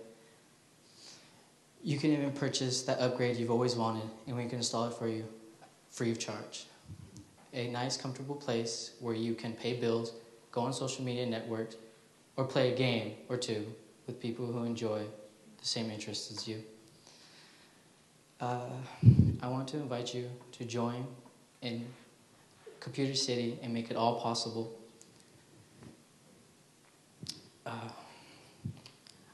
Our mission at Computer City is to help the customer get more in tune with computers and technology in a comfortable setting that provides knowledgeable customer service. My legal structure will be a limited liability partnership, and it will consist of me as a general partner and my investor or partner as a limited partner. My advisory board will be Mr. Dean.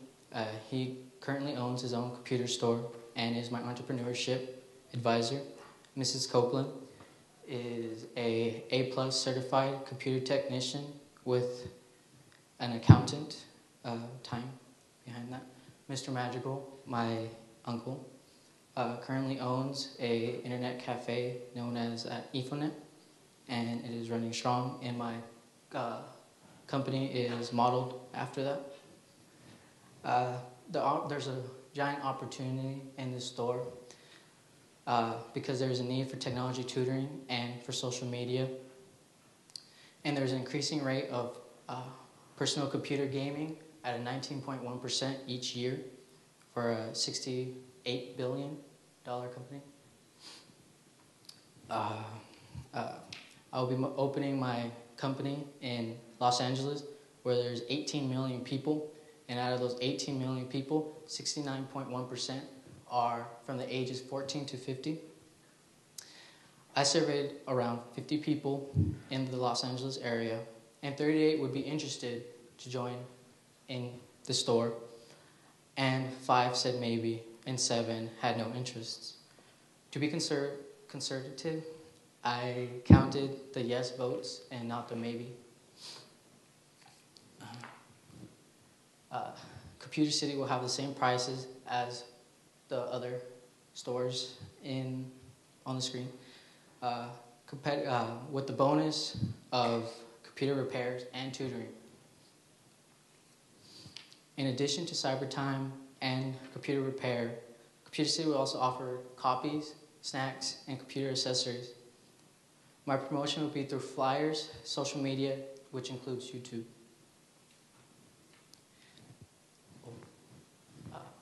Determining my economics of one unit was difficult because I have 3 different revenue sources. I project 45% of my income will come from cyber time, 33% will come from repairs, and 22% from other sales. I predict the average customer to spend $20 per visit with the cost of goods sold at $5.05, which gives me a total contribution margin of $14.95 per customer.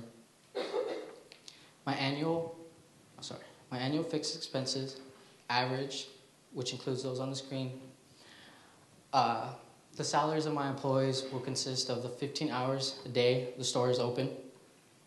The wages of the computer repair technicians are included in the cost of goods.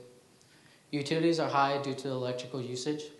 The depreciation is through a whole 3 years. I plan to rent a 1,500 square foot building with $200 per square foot for a total of just over $150,000. I predict the average customer to spend $20 per visit with 27,375 customers in the first year, which is about 5 customers per hour, which brings my total sales to $547,500 with the variable expenses at $138,240 and fixed operating expenses. My pre-tax profit is just under $260,000, I'm sorry, and a net profit of $220,000 for the first year. I will need to purchase computers-related equipment, accessories, and computers, office supplies, chairs, games, in total of $43,000.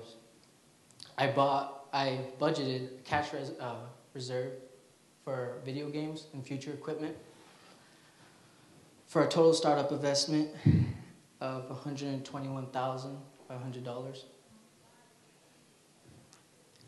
And now, how will I finance this, you say? First, I will spend $21,500 of my own money, with a $13,000 from my own mother, my generous mother, and I am seeking partners for an additional $87,000. And my return on sales will be 40.2%, and my return on investments will be a healthy 181.3%. And my break-even units is about 10,037 units, which averages about 2 customers per hour. And computers have never been so simple. And I invite you to partner with me in Computer City, and thank you for your time. Thank you. Thank you. Thank you. Questions? I had a question on one of your slides you went through real quick. You had these the comparable other organizations that were out there doing a similar kind of a thing. Talk about that a little bit. How have you done your sort of market research? Well, I actually surveyed over 10 different LAN centers in the Los Angeles area, and out of those 10, the E-Game LAN Center is the greatest and well-known there amongst those 10. And Ethernet Cyber is which my uncle, Mr. Madrigal, owns, and he is helping me, guide me, and to make this business more prosperous. Great, thank you. Thank you. How much room is you going to take up with the computer repair part of the operation? You said you have 1,500 square feet, so how are you dividing that up? I'm going to be having a little section for computer repairs, and where the customer could come in and participate and see what the computer technicians do. So I would say it would about 150 square feet. Okay, thank you. Sorry. The computer repair is something that may be variable, especially very little at the beginning and maybe certain times of the day. So have you considered, instead of having someone full-time sitting there not necessarily being productive, having part-time people until you grow enough to support a full-time? That is a great question. Sir, we will be having one employee at a time working on the computers, while out of the 15 hours, the 8 hours, they will be working for 8 hours.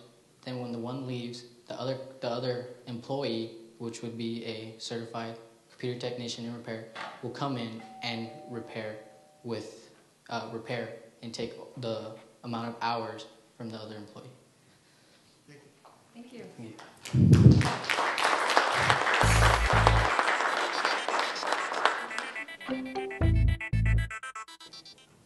Branding. You see it everywhere, from a Ralph Lauren designer sweater to a pair of Billabong flip-flops. The world is full of branding. But what is better than a brand? Customization. Through the option of putting custom graphics on clothing, the consumers are put in control. They free themselves from conformity and dependency. As Seth Godin put it, microtrends matter more than macro ones, but most of all, people matter. Individual human beings with needs and wants and interests. Hello everyone, my name is Jesus Terrazas. I'm the CEO of the Don's Night Cafe, a student-run business at Santa Barbara High School founded in 1993 that focuses efforts on the community and the worldwide. But today I am presenting Design and Cut, a new venture of the Don's Night Cafe. Design and Cut is going to free the customer from the dependence of a brand. We market to the individual, a niche of one. Using a vinyl cutting machine and a heat press, we can put custom graphics onto a large variety of apparel. Our mission statement is to inspire students to create positive social and environmental changes through entrepreneurship, leadership, and service learning while maintaining the level of stability and success exhibited in previous years. And that is why we are here. That's why I'm here today to ask for a $1,000 grant to increase our profit and your investment. This is a chart of the functional responsibilities of each of the employees who were chosen based on their work experience and skills, each hired by business advisory members. Our specific business partners for this new venture include Steve Gummins from Athens Capital, Tyson Blades, and Will Freeland from Montecito Bank and Trust. Our primary target market are the students at Santa Barbara High School. They have an average age between 14 and 19 years and buying patterns that follow current popular styles. They have a variable income depending on parental money and low-income jobs. Our SWOT analysis. Our strengths lie in our track record of profitable ventures, diverse selection of employees, close contact with alumni, most who have moved on to business jobs, and help us with expertise in the number of areas, as well as the student body, which is our main market. Our history of winning awards like the MTV's Agents of Change, Best Volunteer Tax Site by the IRS, and named Best Civic-Minded Group by Sandra Day O'Connor are strengths because they inspire us to live up to our expectations. Our weaknesses lie in school regulations and limited production time.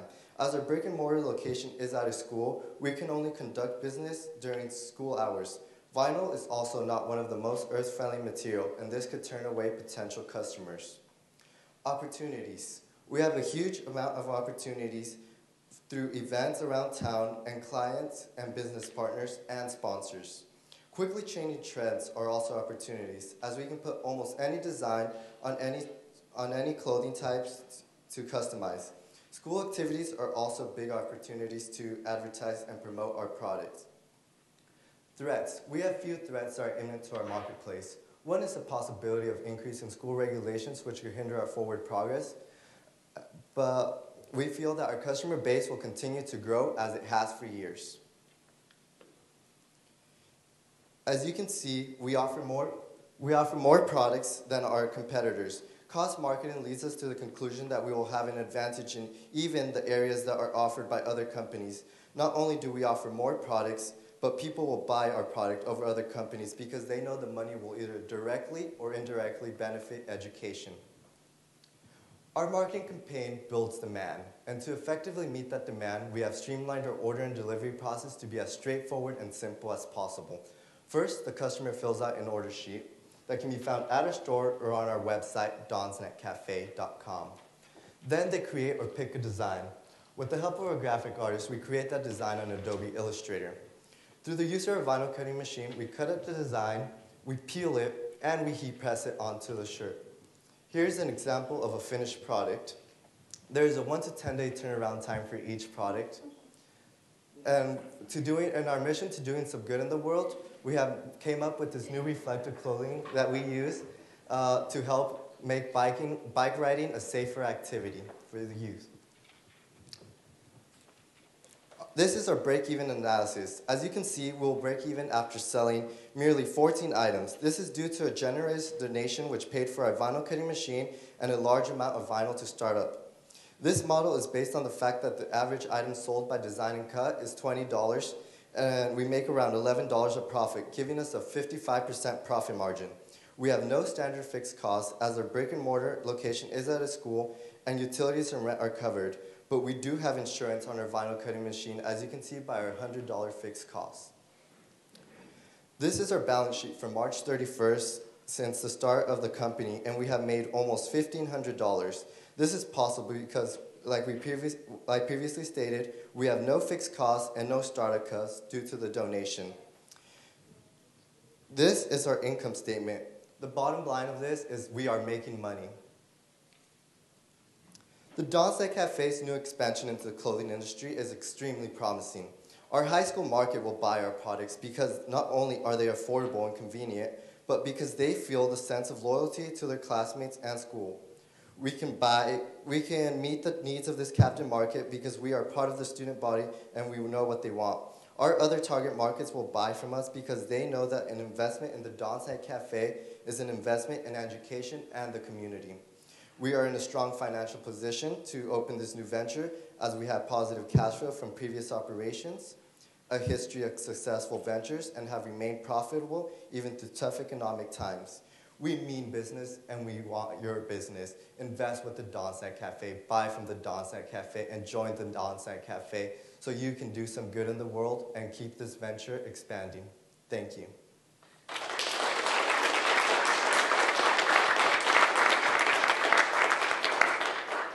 Judges, do you have questions? For the $1,000, what would you use it for? We would buy a new heat presser that would increase our profits because we will be able to make more t-shirts in limited time. Are you planning to license trademark logos and names, or just deal with things that are not under trademark?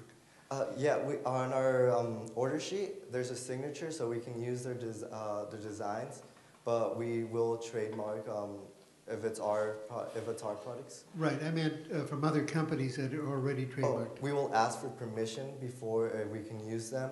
If not, we probably won't be able to use them since it's their logos. Okay.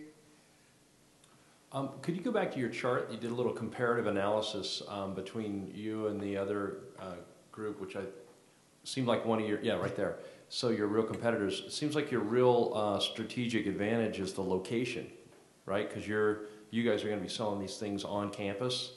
Tell us a little bit about how that's going to work. Well, that's a big advantage because we don't have to pay the rent, and that we make more money because of that, regardless to them who have to pay rent and water, like bills and that. So that gives us a huge advantage in making money. Right. Good. Thanks. Thank you.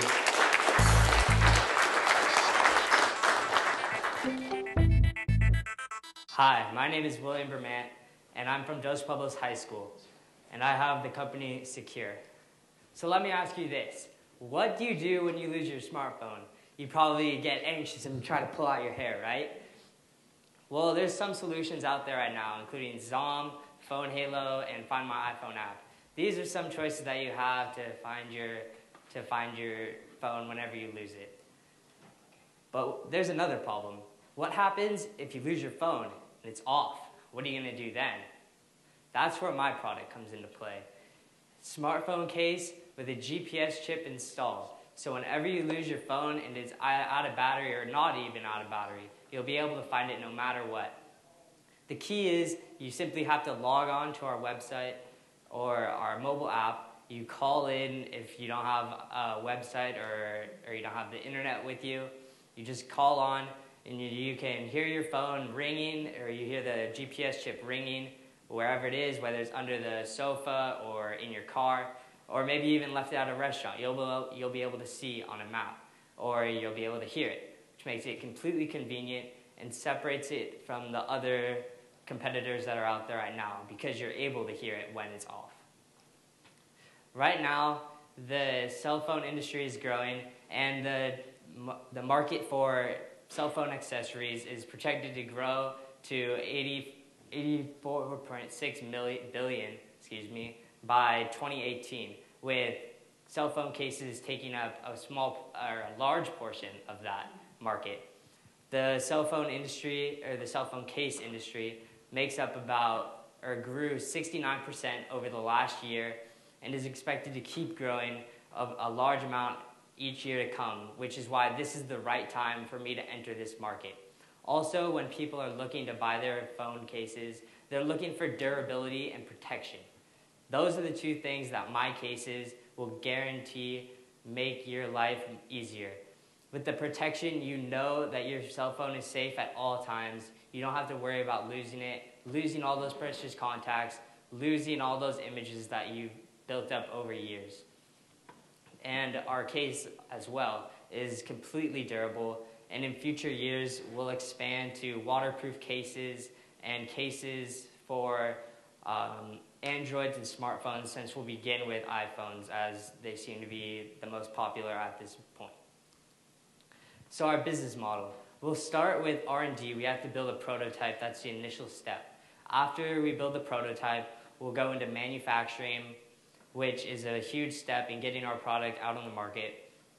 And after we get to marketing and sales, we'll choose to do those two through our online website, which I predict to give us about 60% of our sales total.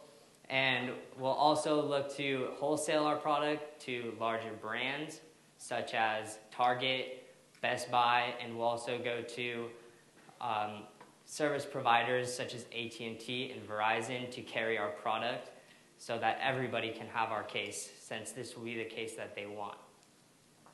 As far as marketing goes, we'll start with Facebook, Twitter, LinkedIn, Instagram to get our product into the eyes of everybody so they recognize our product.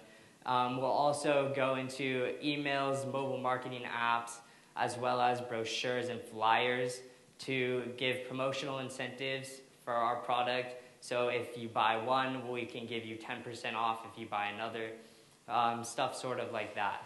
And I will personally go to corporate centers for Best Buy and Target, like I mentioned before, to get my product into each of those stores all across the United States. For financials, the first 3 years are built completely on starting this business, getting the prototype finished, getting the manufacturing set, having a complete product that we're ready to start taking to the next level. By the 4th year, we're expecting sales and a gross revenue of around $400,000. By the end of the 7th year, we're looking at a total sales of $16 million with a gross revenue of $6.5 million. This comes from me selling phone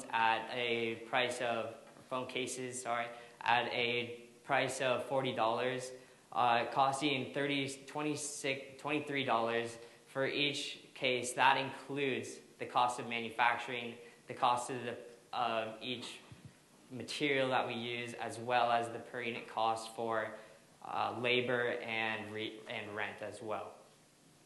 We will also be adding other products, including wallets and keychains, to help people ensure that they won't lose those products as well, since those have huge implicit costs as well and value in them.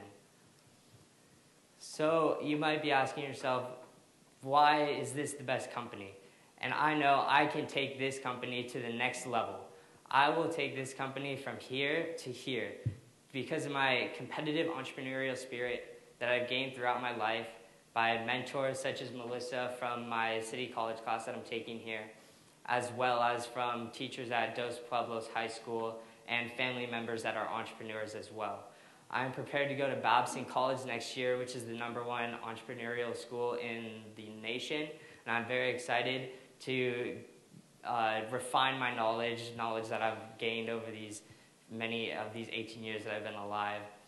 And I'm completely dedicated to everything I do. I will take this product to the next level until it succeeds. I will make sure that this product makes it. As for the investment, I'm looking for $400,000 for 35% due to the high cost of prototype and beginning of manufacturing. That is where this money will go to. I expect it to pay off within the 7 years that I mentioned, if not earlier, because of this great product that has inspired me to take my entrepreneurial beliefs to the next level. Thank you.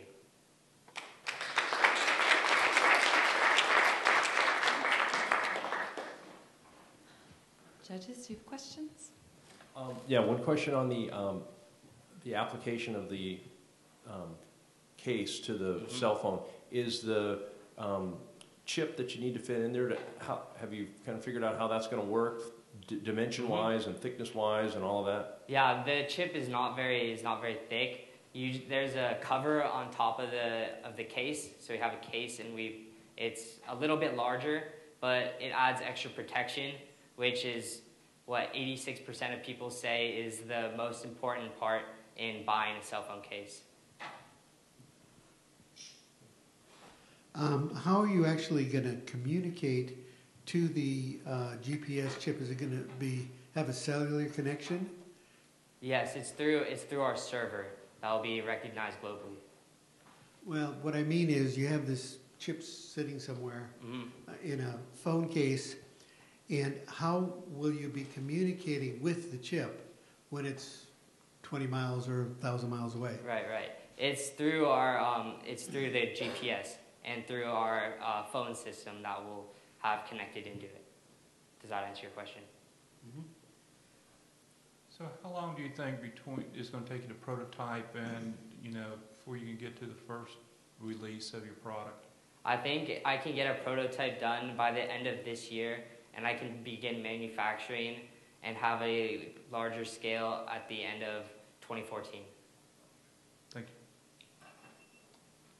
That's it. Thank you.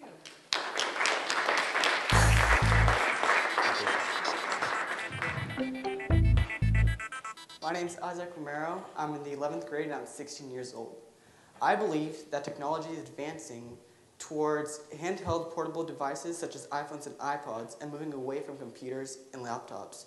That is why I created I Got It Repairs.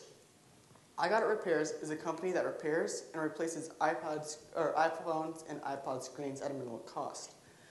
I Got It Repairs broken iPhones and iPods. Statistics show that 25% of iPhones have broken or cracked screens, and that's just iPhones alone. We replace your old parts with new high-quality replacements, and we have multiple colors and choices for our screens. I Got It is a service business as well as a retail business. This is because we'll be servicing iPhones and replacing their parts and selling accessories such as the secure case that could be a possibility. We repair iPhones and iPods with cracked screens, bad batteries, and faulty buttons for the general public. We also sell accessories and do-it-yourself kits, which include the tools and the screens necessary to repair your phone. I Got It is a sole proprietorship, and that is because I want to take responsibility for my business myself. I'm qualified for 3 main reasons. The first being that I've repaired iPhones and iPods since March of 2012. In that time, I've repaired 70 phones, and there's a picture of a couple of screens that I've repaired in the past couple months. I am also currently taking an entrepreneurship class, and last night I was actually elected treasurer of my FFA chapter, which also qualifies me to run my business. My market analysis is based around the iPhone repair industry, which generates over $5 million per year. I'm going to be targeting San Ynez Valley adults, both male and female, ages 16 through 40, with an income of $35,000 or greater, which equals $5,870. The potential market size for that is 50% because I surveyed 50 people and half of them were willing to purchase the service I offered. I Got It is a unique business, but it's not the only one of its style. There's Celtech and iDoctorSB, both in Santa Barbara. Although we have similar prices at the beginning, when you get into the more diverse and difficult repairs and replacements, there's a higher price for those. Although we all have the excellent service and great service. My location is going to set me apart from them because they're both in Santa Barbara and I'm in San Ynez Valley, which does not have any technological repair services in the valley. Unique factors is that I will have a shared storefront, which means that I would have a portion of the store that's already established, and I'll also be mobile. And Celtech has 2 storefronts, both in Santa Barbara, and iDoctorSB is only mobile. My cost of materials and labor is $22 for a black and white screen, $29 for the basic colors, which are rainbow colors. Mirror colors are $30 each, which are basically the color with it's a mirror on top of it so you can see yourself and the reflection when it's off. And replacement batteries are $5 each for a total material cost per unit of $25.75. I'll be paying myself $30 per hour, which it takes me half an hour to repair one phone. So the labor per unit is $15 for a total cost of service sold of $40.75. The economics of one unit is based around a repair and accessory sold to a single customer. The selling price is $87.50. At a cost of service sold per unit is $40.75. Other variable expenses are $1.25, which would include shipping or any other things that I have to pay for mail-in orders or do-it-yourself kits. The total variable expense per unit is $42 for a contribution margin of $45.50. The average monthly fixed expenses include insurance at $100, and because the cost for me to repair the phones is already in the cost of service sold, I would not be paying anyone besides myself that money that I already paid myself. The advertising includes Facebook, Instagram, and Twitter, which is all free, flyers and business cards, which will be distributed throughout the valley. And I also actually created an app which shows all my repairs and all the prices for them that is available on the iTunes store.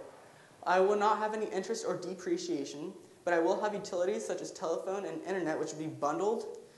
And the rent, which would be a space within an existing business, is $450 because the average cost per square foot in the San Ynez Valley is $1, and I'd be looking for around 400 to 450 square feet. My total monthly fixed expenses would be $650. The projected yearly income statement would be $87.50 per unit sold, and I'd have around 44 units sold for a month for $520 at the end of the year, with the total sales of $45,500 and variable expense of $21,840. After you take out the contribution, or after you take that out, you have the contribution margin of $23,660, with fixed operating expenses at the end of the year equaling $7,800, and your pre-tax profit is $15,860. Taxes are 15% because I'm not making more than $50,000, and those would be $2,379. At a total net profit at the end of the year for $13,481. My startup expenditures would include a black or white screen for $22, a color screen for $29, a mirror screen for $30, iPhone 5 black and white screen for $150, and iPhone 5 color housing for $59. And I'll be getting all these from Trumax Electronics Company, which I've already contacted and have established them as my supplier. And my cash reserves would include an emergency fund for $500 and reserve fixed expenses of $650 in case I get injured and I cannot operate my business. The total startup investment would be $1,440. My personal savings would be $800, and my relatives and friends would contribute by by giving me $640, which $340 I would be paying back, and $300 would be a gift. That would equal my goal of $1,440. And I'd like to remind you all that when you crack or you break your phone in any way, don't worry because I got it.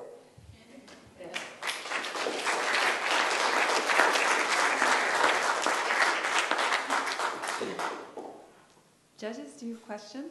Yeah, you compared storefronts in Santa Barbara as a competitor, but how do you compare with online sources for fixing phones? Well, the only online sources on are actual storefronts as well, because I've gone on and I've looked at iRepair, iCracked, and all that. And there's even some storefronts that post on Instagram, and I'm friends with all of them. We communicate, and so I don't think that online would be a big deal. It'd just be helping the storefront itself.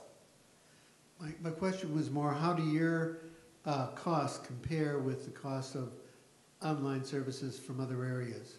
Oh, my costs are actually lower than other storefronts and online services, such as Apple or Celtec, which cost upwards of $200, and Celtec is $135, which my highest cost is $110.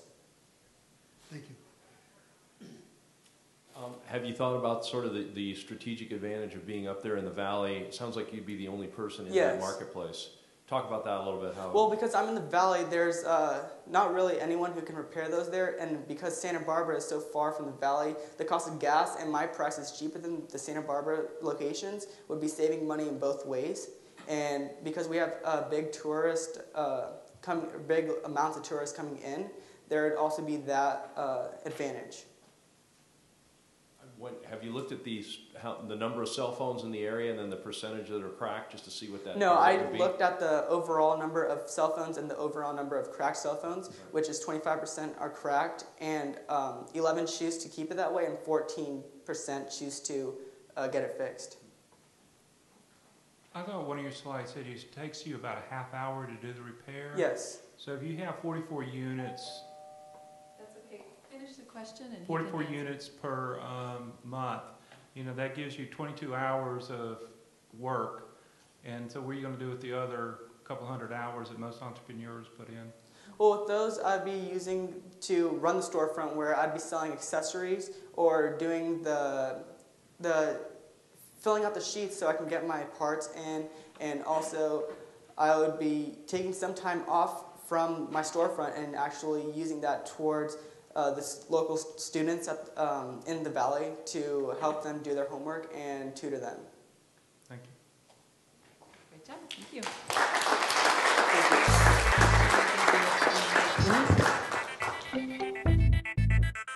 Those are our presenters. I just wanted to comment that our high school presenters are amazing and such high quality. It's just incredible the command they have over business numbers. Pretty incredible. The winners are invited to attend the banquet next week, where they'll receive their cash prizes and be able to pitch for 60 seconds. And we have the third place winner, winning $400, is Computer City.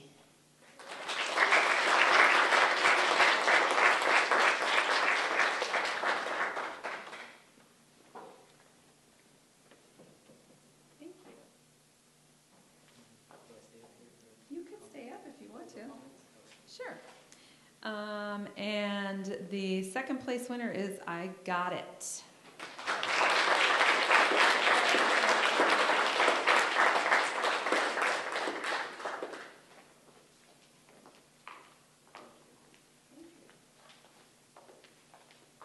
And the first place winner is Design and Cut, Santa Barbara High School.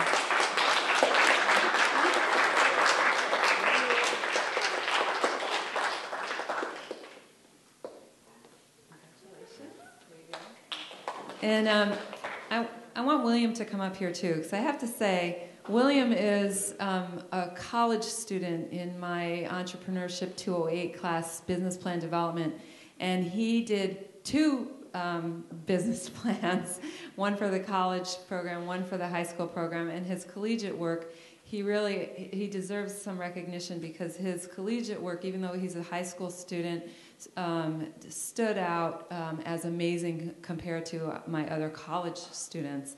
And then he came to pitch for the high school. So thank you, William. I really appreciate all the work you've done. And so, judges, do you want to make a few comments? Yeah, if we had an honorable mention, I thought William, you did an awesome job. Everybody did a great job. You guys got to feel really good about yourself just to get up here and pitch these ideas. And it's very difficult to judge all of these different things. So what we were trying to look for, what's something that's up and running that you can really make happen right away.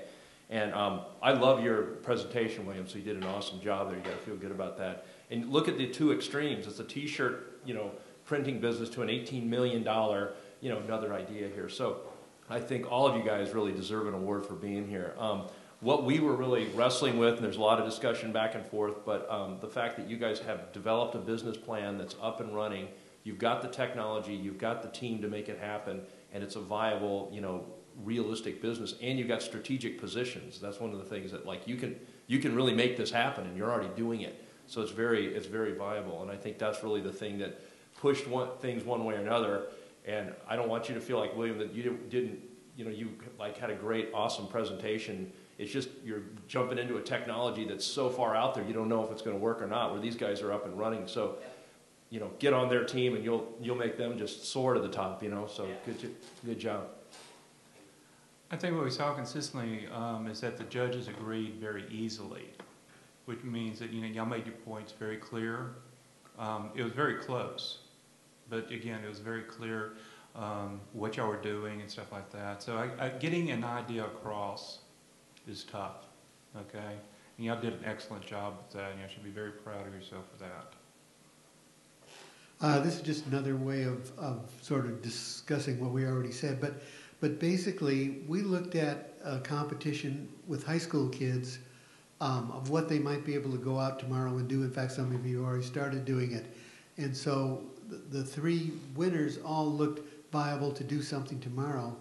William, what you've proposed has huge potential, and so I'm going to suggest that you go forward with something like that for the college competition, and you might get a little bit better response because it's not something that has to be done tomorrow.